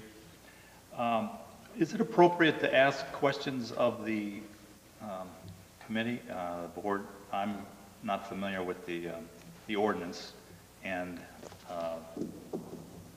I guess I was I did a little research on apitherapy, and very little research. I'm not an expert by any means, but Dr. Cherbelet is certainly the authority on it and noted worldwide. And what I read led me to believe that the beekeeping portion is, while it may sound like a hobby or a sideline that's not related to the psychiatric practice, when I did some research and it showed what kind of therapy bee stings or bee venom was capable of doing. It was a skin, like eczema. There were. Let me interrupt you. We appreciate your research and comments, but we must take the applicant at their word that this is not involved in their customer base, their client base, and we questioned the applicant's wife, the applicant's representative, who is his wife. She has stated that this will not be involved in his client base. We must take them for their word on this and leave it at that. So this is not an issue at this time. Well, I guess the point I wanted to make was that one of the uses is for psychiatric treatment of depression, and I guess that was the connection that bothered me the most, was that it didn't feel like that little hobby was unrelated to the psychiatric practice, and that was my concern. And I guess under conditional uses, those were the questions I wanted to ask of the board.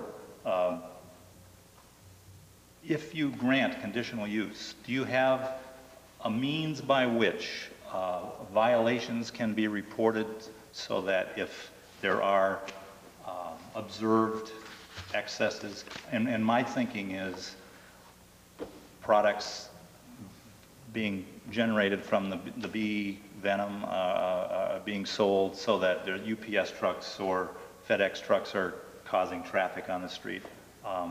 I guess that if that became an issue, do we have a means by which we can? Let me answer that as chair, and then I'll pass the further responses to the code enforcement officer, if I may. If there is a violation that is noted to take place, that must be registered either by first-hand knowledge, observation of code enforcement officer, or someone who observes the violation calls and informs the code enforcement officer. So yes, there is a mechanism. The code enforcement officer does not patrol the neighborhoods and search violation. So he either needs to see it or be reported. And I'll pass this on to Mr. Smith. Do you have any? That's exactly true. There is a mechanism. So there's a mechanism. You can call to answer your question, office there's a anytime. mechanism.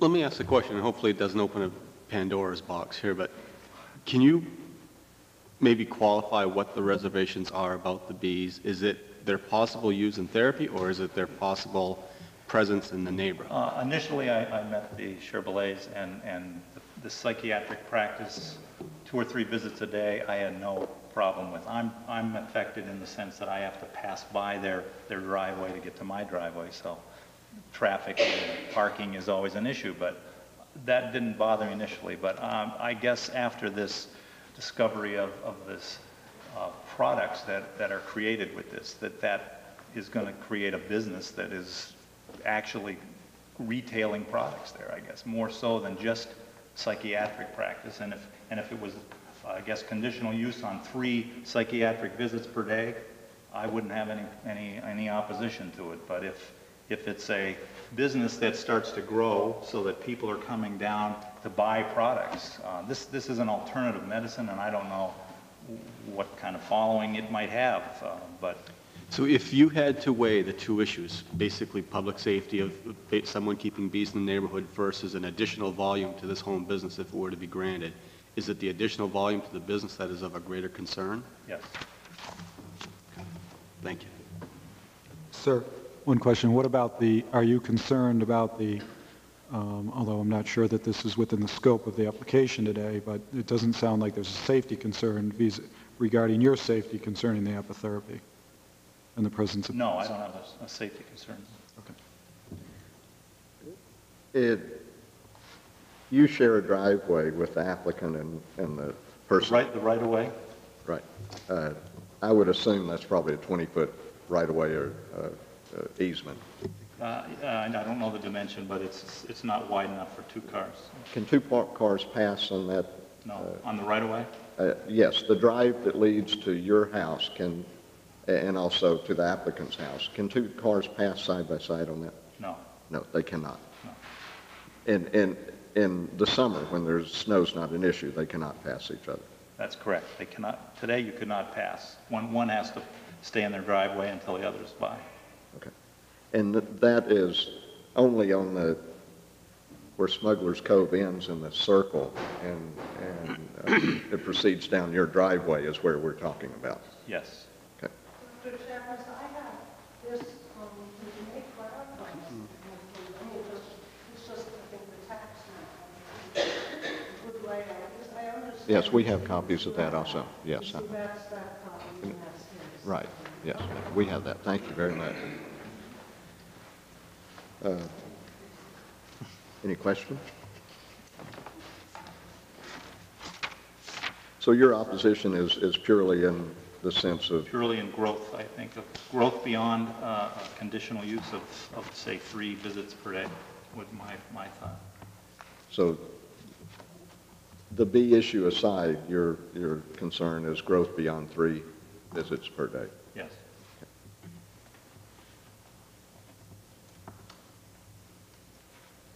Thank you very much. Thank you. Any other comments from the audience?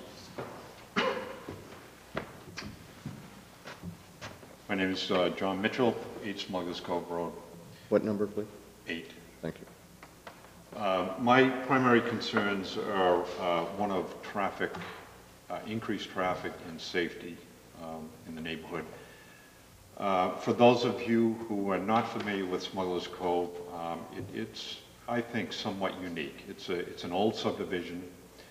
It certainly wasn't designed and built with the current subdivision ordinances intact. It's a very narrow street.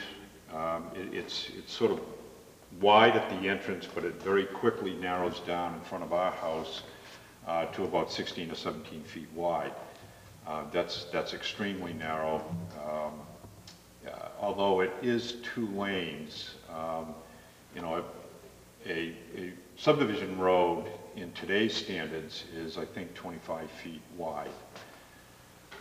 So it is very narrow. There are no sidewalks, no curbing, no drainage. The horizontal alignment does not meet today's standards. There is a blind spot in front of our house, so as you approach down Smuggler's Cove Road, you're hit with a blind spot. You can't see beyond in front of our house.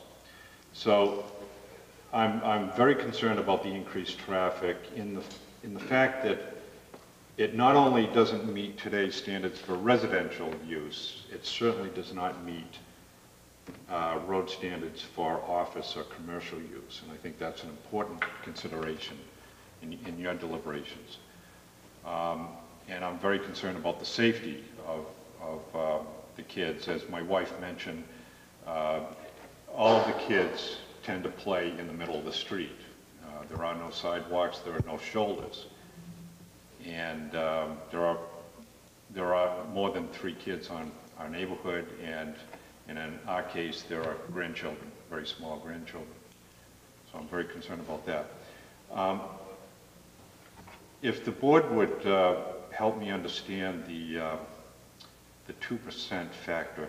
There are 11 homes on the street, 11 times 10, which is the average rule of thumb for a single-family home. 11 times 10 is 110 trips per day. 2% of that is 2.2 trips. And the applicant, I believe, is proposing up to 5 patients a day. That's 10 trips. So am I correct in that this far exceeds the 2% maximum? You're correct. And this was recently, if I may explain, this was changed in December of 2003. The ordinance was amended. We had we had some number of applicants for home businesses that lived on a cul-de-sac or a short dead end street. Based on the 2% traffic count, depending on the number of houses that were on that street, it was clear that those people were at a significant disadvantage, rightly or wrongly. If you wanted to operate a business on a dead-end street cul-de-sac, the odds were stacked against you from a 2% traffic count, but because the 2% traffic count was based on a throughway street. In December, the town council amended the ordinance, and I am not sure exactly where they obtain their data, but I do have a document I'd like to refer to, and this is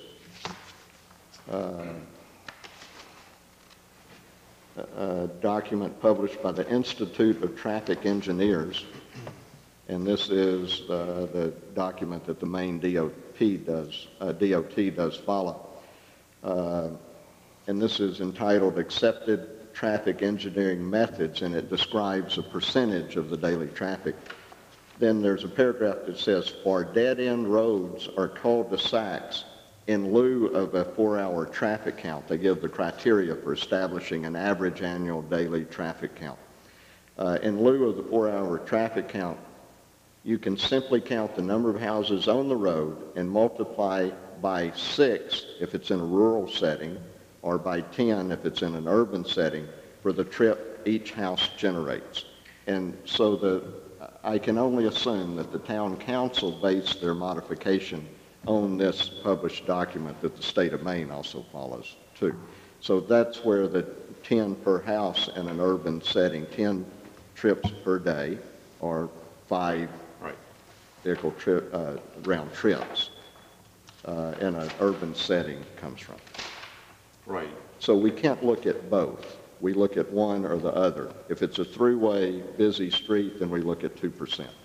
If it's a small cul-de-sac, then we look at the 10 houses a day, and the ordinance does provide provision for that. So either one is acceptable. Yep. If it fits either criteria, it's acceptable. Does that explain your... Yeah, it does. My point is that Smuggler's Cove is a substandard. I'm coming from a safety point of view, from the layout of the roadway is substandard. It does not meet the current road standards of your ordinance. And in light of that, I'm very concerned about the safety aspect of increased number of trips on that roadway. Thank you. Thank you. Any other comments from the audience?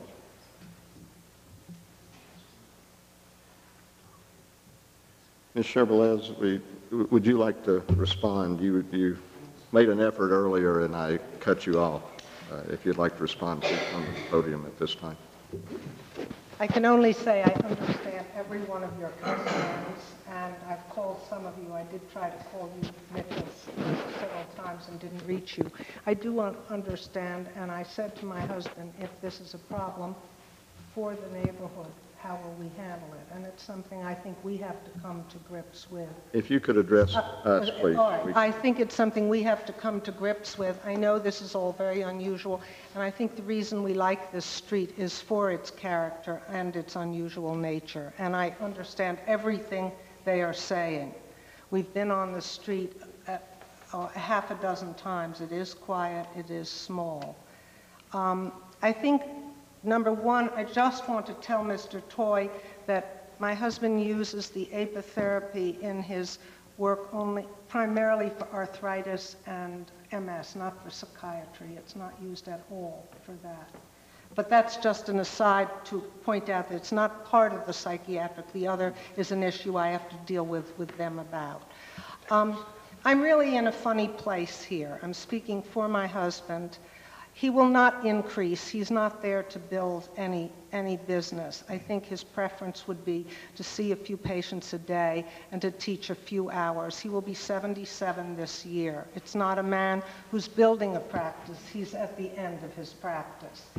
I think that if we were granted this, would make every effort. If it became a problem and these people came to us, I think even if we were granted something and you came to us and said it's not working, he would have to get an office elsewhere. We could not live comfortably in a place where we're not wanted. That is absolutely not our wish to come here for that reason. And we've met some of you who have been absolutely gracious. I don't want to do that. We also have grandchildren. We could have moved in, as I've said, with 2 children, and it probably would have generated more traffic than his practice would. I know when our children drove, there was that issue. But we have lived for 42 years also in the neighborhood, and it's never been an issue. And I don't want it to be an issue. Some of you I've met, and it just, at the moment, it didn't seem like an issue. I've been advised of the difficulty with snow, which some of you mentioned very realistically. Those are times probably when the office is closed, when there's a phone call from my husband saying, hey, don't come, you can't come in here. His office, he's not seeing desperate people. It's just never been what he sees. So I don't know what to say because I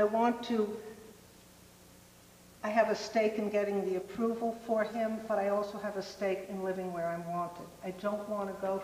Susan Mitchell has said everything. You're absolutely right. We have little grandchildren, and I want them to play out there too.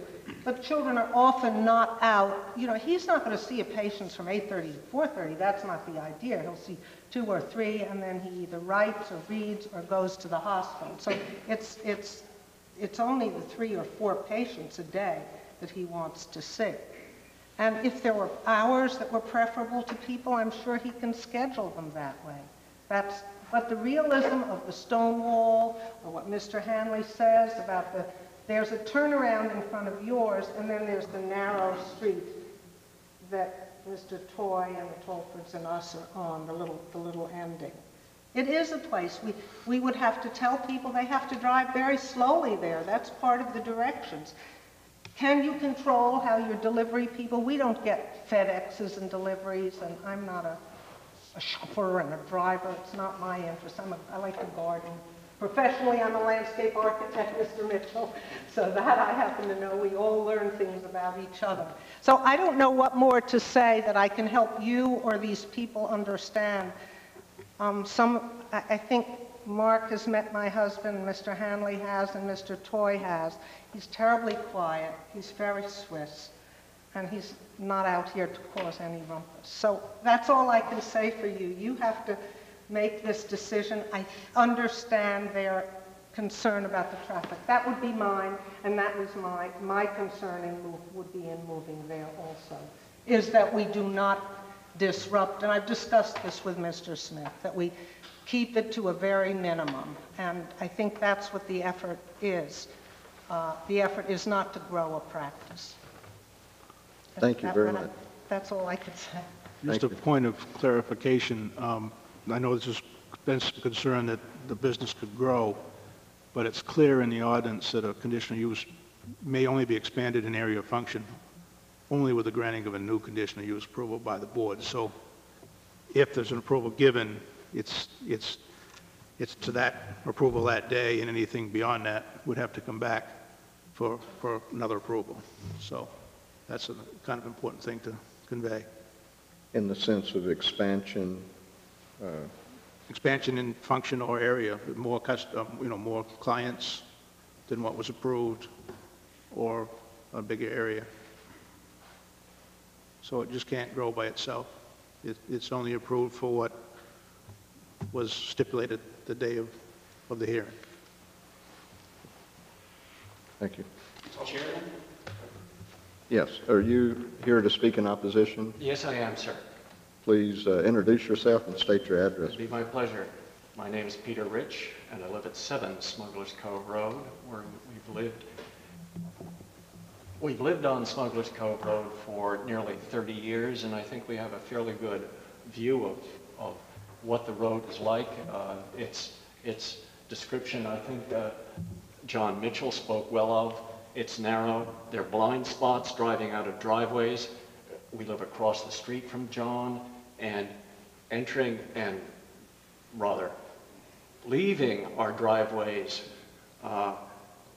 it's blind, and you have to be very, very careful. And the problem comes, as I view it, from being on the road that length of time. It is not the delivery trucks and vehicles, but it is rather the people who come in to see where the road goes, and they speed up, and it's very, very difficult. And it is those folks who come in who are not familiar with the road, and that is the safety issue that I speak to. And I think it's important to consider. This is an unusual road. John has spoken of its narrow nature, its blind spots. It is unusual. Children play in it because there are no sidewalks, it is the natural playground. Trikes on it, bikes on it. I ride on it, and I have had close encounters with cars coming in rapidly off Shore Road, thinking that the speed on Shore Road can equal that on Smugglers Cove Road. It can't. And fortunately, there have been no accidents to date, but that's not a precursor to the future. And I'm concerned that folks coming in to a business, and this is a business that's being conducted at the end of the road, will be, no matter what they've been forewarned, and there's nothing in the ordinance that says they have to be forewarned, and they may not be, there's nothing that can keep them from turning the corner at Shore Road speed or close to it and going down that road with blind spots, and that's not good. And I think the board ought to be aware of that as a real heavy safety factor. We've lived on the street, we've raised children on the street, and we've had grandchildren on the street, and it's not good. And I leave that with you. Thank you. Thank you.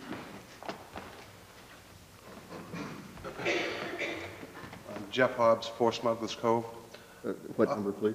I'm sorry, Jeff Hobbs, 4 Smugglers Cove, and I guess I'm with the neighborhood, so I guess I'm against. I can't say anything more about the traffic issues, and I certainly agree with all that, and I have 3 other kids on the street. My question would be to the board, if something like this were passed and given to these folks, does that mean this house could then be sold in the future saying this is a business-occupied home, so a lawyer could have a practice down there, a dentist could have a practice down there? Does this make this house any different for the next person that buys it by granting this, or does this have to be approved every time somebody wants to do anything in that house? It's my understanding it's specific for the situation. Would you expound on that? It says that the conditional use shall expire if the owner, A, physically alters the property and the structure can no longer be used for that use, ceases to use the property for the approved conditional use for 1 year, fails to initiate the operation within 1 year.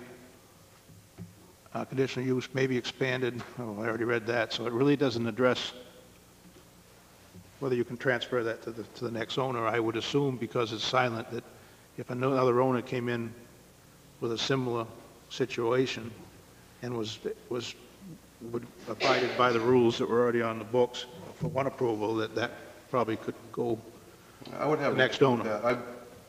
I just think that changes one building from the next on that street, and I would have an issue with that, along with the other issues too. Thank you.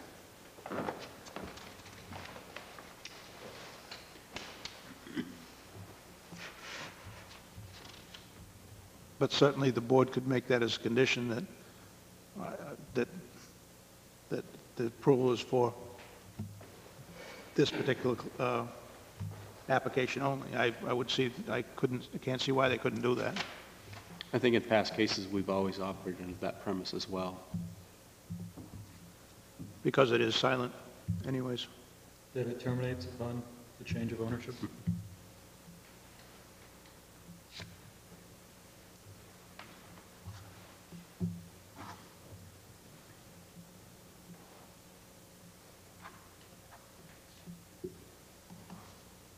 Any other comments from the audience? Close the public forum portion of the meeting and open up to discussion by the board. I think of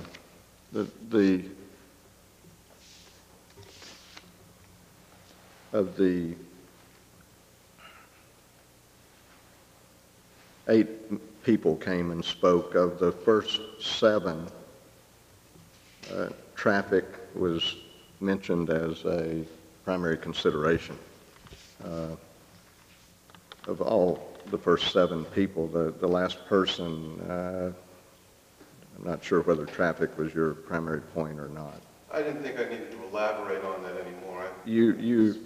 I heard you say that everything that had been said already. I have driven down Smuggler's Cove as a tourist many times in the past, a number of times, several times in the past. You're one of the ones they're speaking of then. And it is an awkward road. I mean, my perception is it is an awkward road to turn around in and navigate without going into somebody's driveway and because the stone walls and plantings are close to the road. That's what stood out in my mind. Today, as a board member, I drove down the road and pulled into the applicant's driveway. And I had a difficult time backing out and leaving. I have a large vehicle, and I was very aware of the stone wall behind me. And it was mentioned by a public comment that had been hit in the past, and I can see that why. Of the elements that we are to look at based on the comments of the audience, the one element that is actually addressed both in the definition portion, the nature of the business shall not, or profession shall not increase traffic on the street by more than 2% or 10 trips per day. We've established that that definition has been met. As far as voting, the first item to vote on in the standards for conditional use approval, the proposed use will not create hazardous traffic conditions when added to existing and foreseeable traffic in its vicinity. I think that portion is subject, in my mind, is subject to discussion. Because it is a difficult road to navigate. Any comments on that? I too drove down that road and reached a similar conclusion. It's very dense in that area, and it's hard to navigate. In addition to that, in the applicant's discussion, she had mentioned that the physician would be consulting, and there would be, while seeking other care, he would act in a consulting capacity, so that I would see that there'd be a large number of one-time or maybe two-time visitors who are unfamiliar with that road as well, thus adding an additional hazard. As we go through the conclusions, my concerns would be conclusion number 1, which speaks to the traffic conditions, creating a hazardous traffic condition, and then number 3, the proposed use will not adversely affect the value of adjacent properties, and I believe that they, to an extent, would be affected adversely.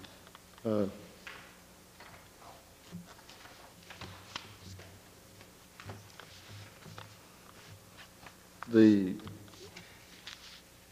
reverse engineering the 2% versus the 10 visits per household, as was pointed out by someone in the audience, that the typical use in a residential setting is 10 trips per day or 5 visits, 5 round trips per day. If we extrapolate that out to 10 per day times 12 houses, we come up, as was pointed out, at a little over 2 trips per day. One option would be to limit it to 1 visit per day, for example. We could do that. If you're feeling that any additional non-local traffic is an issue, then we should address that as such. I guess I had concerns with the lack of sidewalks and, you know, the very narrow nature of the road. You also are putting cars, you know, this is the second to last house on the street, so it's putting cars all the way down to the end of the street where it's the most narrow, and of course has to go by the rest of the residential section. So that is a primary concern. And the other thing that I guess I'm a little confused about how it plays out here in this application, but as I understood the applicant's comments, the apitherapy is not going to be charged for, but will be utilized or administered to patients. So that even though there's no charge for it, it sounds like it's part of the medical services.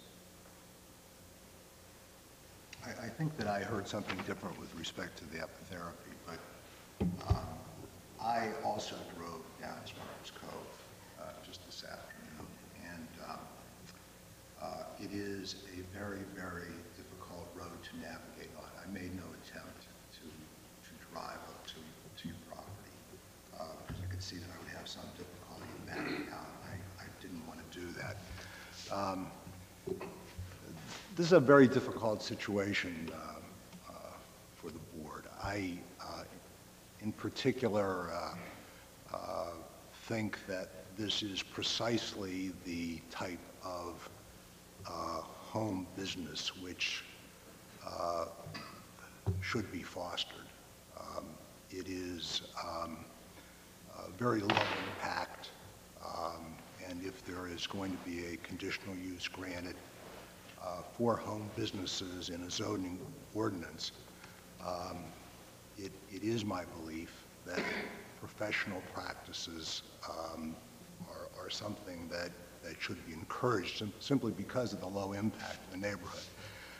That being said, though, that the ordinance is relatively specific as to the conditions which must be met if a conditional approval is going to be granted, albeit that those standards are somewhat subjective in nature. And that's where that's why we get the big bucks here.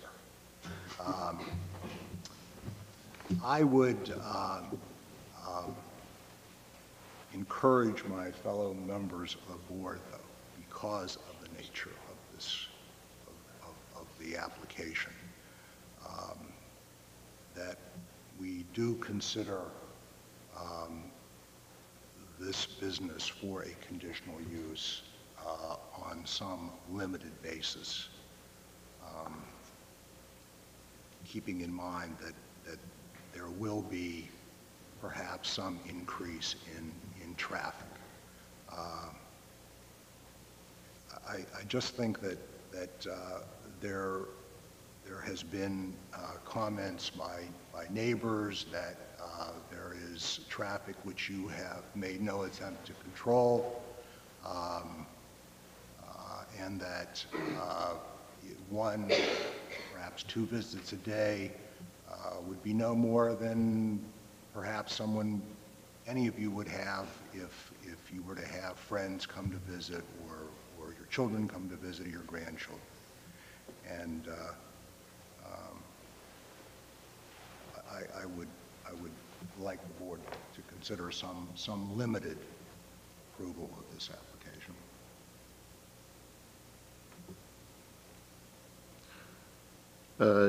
In response, I think your points are well taken.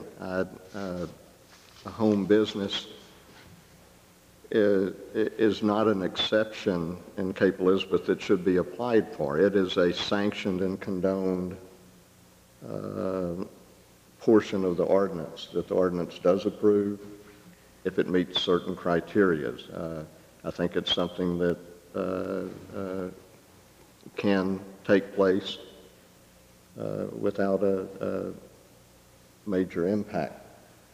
However, I think we need to put it in perspective of location. And my feeling is that maybe Smuggler's Cove, due to access and the conditions of the road, make it difficult for me to feel comfortable with saying that this is a proper location for this business to take place.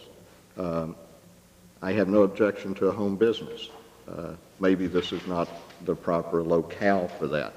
It was stated by the applicant's wife that he does travel to the hospital daily for medical matters, or anticipates, did in his prior residency, and anticipates traveling to the hospital at this location, or this residency. So I think it could also be a reasonable expectation that if he travels to the hospital for other medical reasons, he could also travel to the hospital to see patients and do his consultation at the hospital or at a different locale. I think if we put this situation on a different street and a different locale, it would have minimal and would be a very acceptable type situation. My only concern, based on listening to the public comments, is traffic in a very narrow, short street. And that is my only concern. Not the business, not the nature of the business, and that didn't seem to be a concern to the audience comments. My concern is the traffic. If, based on the standards that I read earlier, if 4 patients a day might be seen, as was suggested, that's 8 vehicular trips per day. That's an additional house to this street, the equivalent of 1 additional house. Whether that's low impact or high impact, it is does in effect create the traffic of an additional household based on traffic study.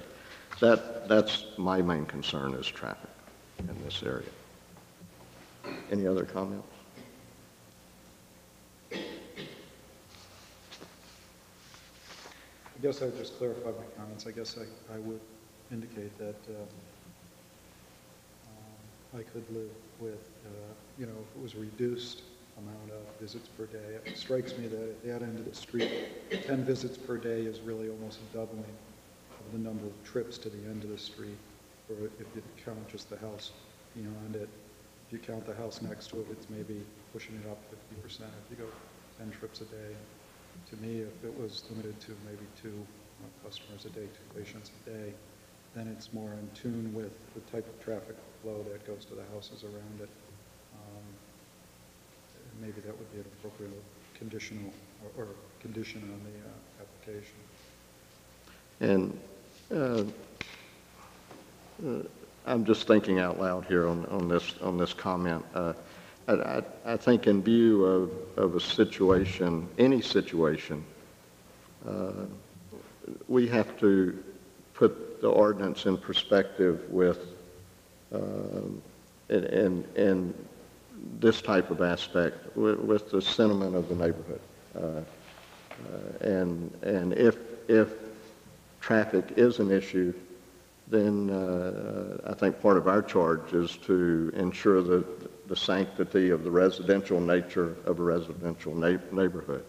And on a throughway street or a large street, this certainly would not have the impact it does on a small, narrow, winding, not winding, but not straight cul-de-sac type street. And again, that's my only concern is the impact on traffic.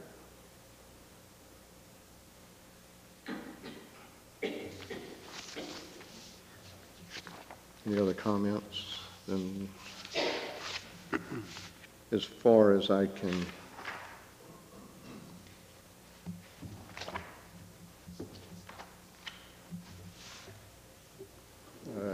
tell, the elements of the home business have been met. Should we impose conditions at this time? Would you recommend that?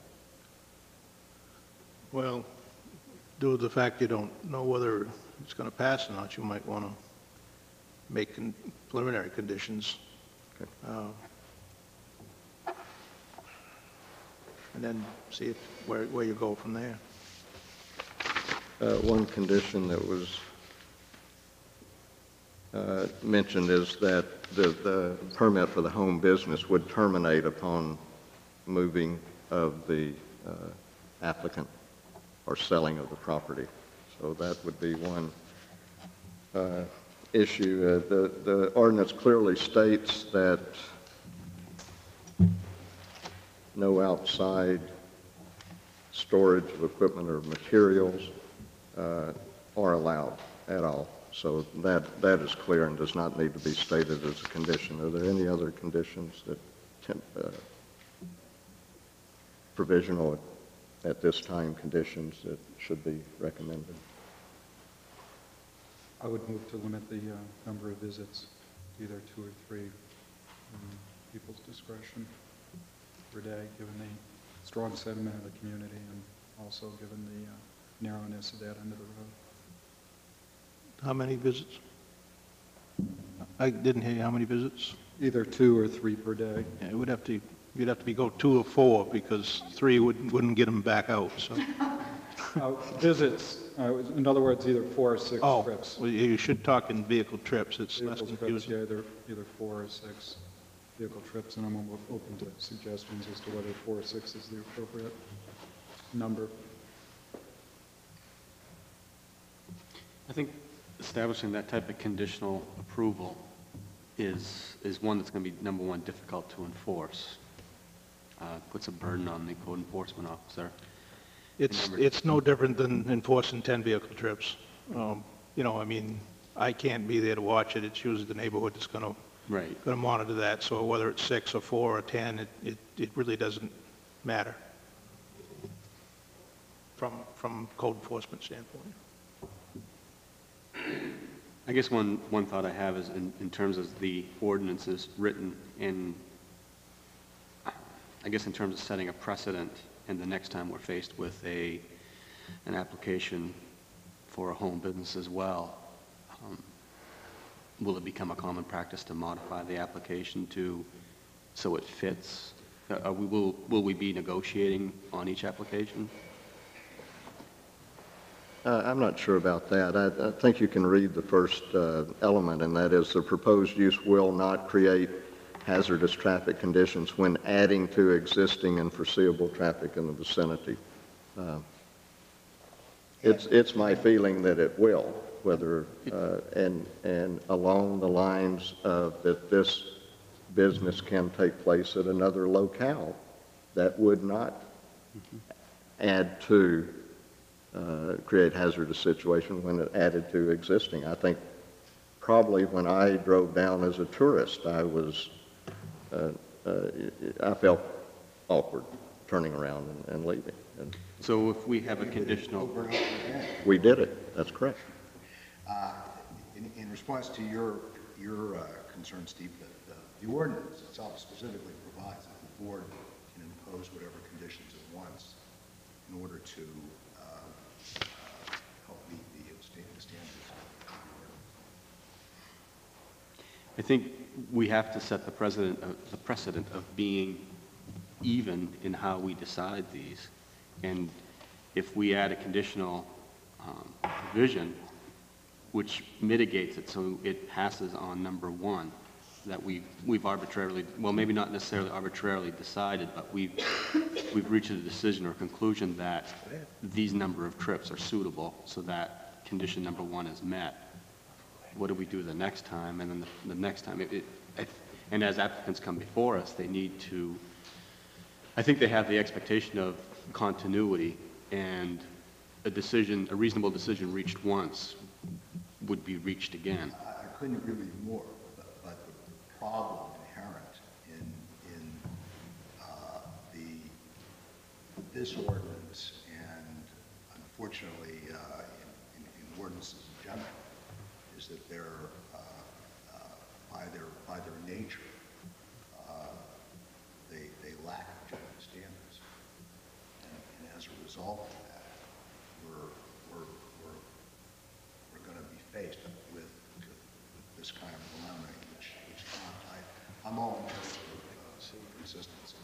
I think that's been a problem on this board the time that I've been on. But that being said, we do have the authority under the ordinance to set conditions that will help us realize some objectivity. I see your point, and I agree with you, that there'll never be one ordinance that fits every applicable opportunity. No, and that's why it's brought before the board each time. For the benefit of the audience, under standards for conditional use, the first item says, the preface says, the board shall, after review of required materials, authorize issuance of a conditional use permit upon showing that, number one, any conditions prescribed for such conditional use will be satisfied. So that's our jurisdiction to do that.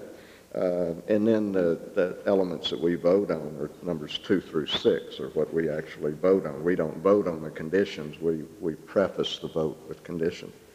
The next section, condition of approval, the board may attach conditions to its approval of a conditional use. These conditions may include, but are not limited to, such requirements as, number one, off-site street improvements, number 2, access restrictions, which is traffic, 3, hours of use, number 4, buffering and screening, 5, utility improvements, and number 6, performance guarantees. We do have the right to impose any and all of those conditions, and I think in the past we have issued those as needed. And each one necessarily might be tailored to the conditional circumstances at hand. If I could just elaborate a little bit more on my thoughts on this issue you've raised regarding the ability to place conditions. I think we're sort of faced with kind of a unique circumstance in the sense that the applicant has a very sympathetic application in the general sense, in the sense that it's, as noted before, that it's sort of the prototypical type of home business that would be appropriate in most communities. And also, I look at the fact that the applicant's 76 years old. It's not likely, as the applicant indicated, that it's going to be a mushrooming practice that's going to blossom for the next 40 years and grow into something huge. So I take that into account as being one of the things that mitigates in favor of the applicant as being a minimal impact on this community. At the same time, it is a very unique community and a very unique road in our community, very small, very tight road, very close walls, and kids playing in the streets, no sidewalks. So we have a very sensitive community that this very sympathetic applicant that wants to go into. And, I think we do have the discretion to try to balance the concerns and fears of the community that's going to be affected and the sensitivity of that community with also to try to accommodate what is a very sympathetic applicant. So I think that certainly some kind of conditions placed on the conditional use permit might be appropriate.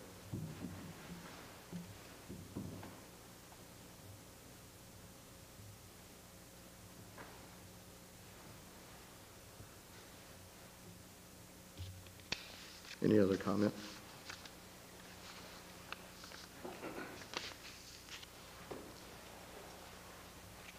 Could you then further modify your traffic request as a condition before we vote? Yeah, I would move to modify or put a condition on the application to limit the number of visits by patients to 2 per day or 4 trips per day, up to the 4 days per maximum that have been requested.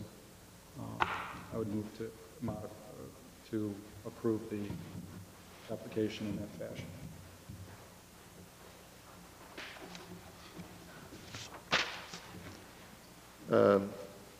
I guess it would be fair to ask the representative whether that would be acceptable. If you feel that's, Another issue that was brought up that might be a conditional use, the issue of the B and B use was, B product use was brought up by several of the speakers. The applicant's wife clearly stated that it would not be used as part of the practice and not charge basis. The question wasn't raised earlier regarding someone mentioned selling of the B products. Should this be a restriction? We haven't asked whether this would be a use at all, whether the products would be sold. That could generate traffic in the area. did we not establish that that had nothing to do with this issue, The though? home business, correct. Then I don't see how it's an issue that you'd put a condition on something that's not part of the application. Not for the home business, but I think that would be that would be controlled a by separate permit. code enforcement. Will take care of that if there's a complaint. It would be a change of use. They'd have to come before the board once again. Okay, that would be a separate issue. Okay. A separate conditional use permit. Okay.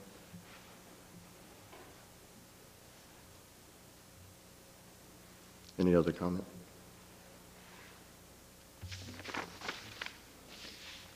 Shall we vote? Can you read them?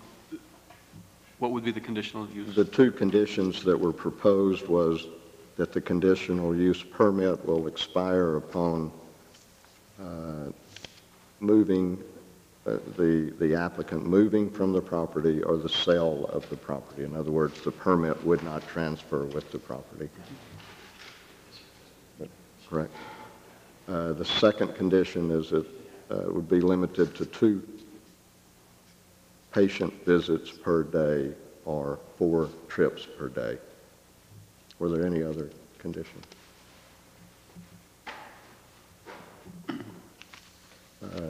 I just think you need to, and I don't need to Please. labor this, but I think you need to stick to the 4 vehicle trips, because if you say 2 patients and it's traffic and somebody happened to be a neighbor who wanted to walk over there, would that be included? I mean, you got to stick to either one or the other. Okay. I said patient trips. I meant business trips per day, vehicular 4 business vehicular trips trips a per day. day. Is that better? Okay. That would be the second condition. Are there any other conditions? And just for my application, Code Enforcement Officer Smith, my understanding is that a trip in, a drive into the house is one trip, a drive out is another trip. That's correct. So 2 car round trips per day, maximum. Item number 4 vehicular trips, yeah. I don't know why we're making this difficult, but, Just trying to clarify. okay. Item 1, the proposed use will not create hazardous traffic conditions when added to existing and foreseeable traffic in its vicinity. All those in favor? All those opposed? We do not have a simple majority. That element number 1 fails.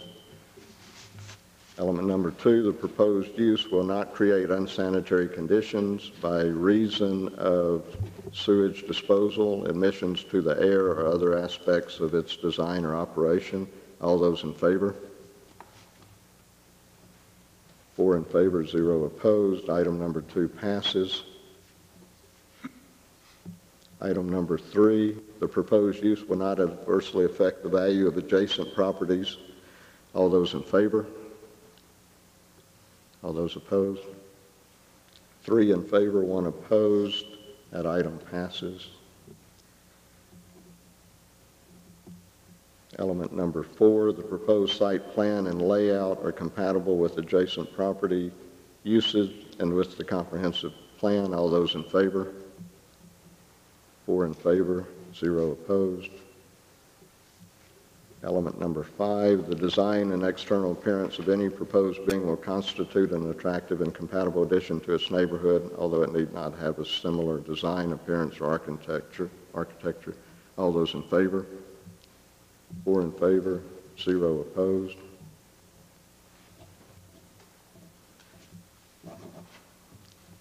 Element number 1 failed with a vote of 2-2.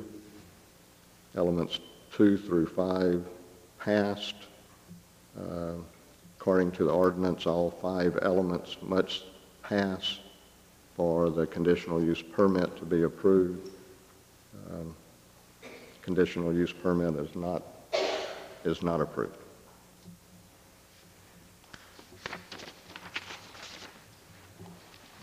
I could just say thank you very much, sir, for your thoughts, and I understand your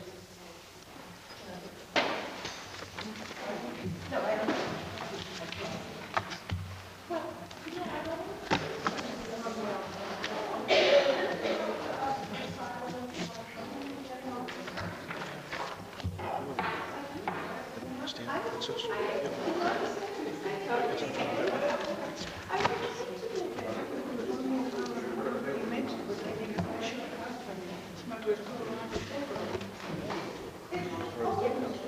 Yes.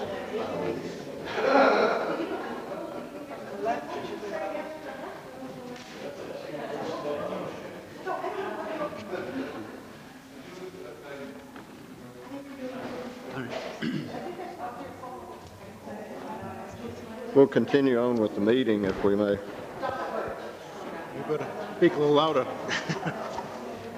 Folks, the meeting's still in session. Thank you. Thank you very much for Thank you. your thought, and I certainly understand.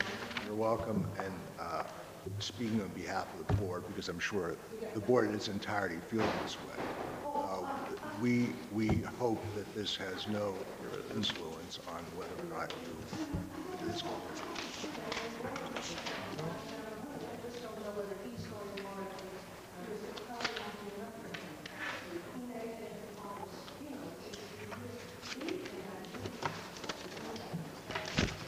Thank you. Thank you very much for your presentation. Best of luck with the move. Best of luck with the move. Well, I have to see what he wants to do. I guess I'll still see him. Okay. All right. Thank you very much. It's a lovely thing. Under communications, I would like to pass on the recognition that our code enforcement officer, Bruce Smith, achieved. Bruce Smith is president of the State of Maine Building Officials and Inspectors Association. He's president, and he was recently recognized by the governor and viewed as a driving force in getting the state of Maine to adopt a building code that will serve as a model and a standard for communities that have no building code in the state of Maine. I'd like to congratulate you on your recognition. I think that's quite an honor. Thanks. Next meeting will be June 22nd. Any other communications? I have none. May I have a motion to adjourn? So moved. Second. All those in favor? Meeting adjourned. Thank you.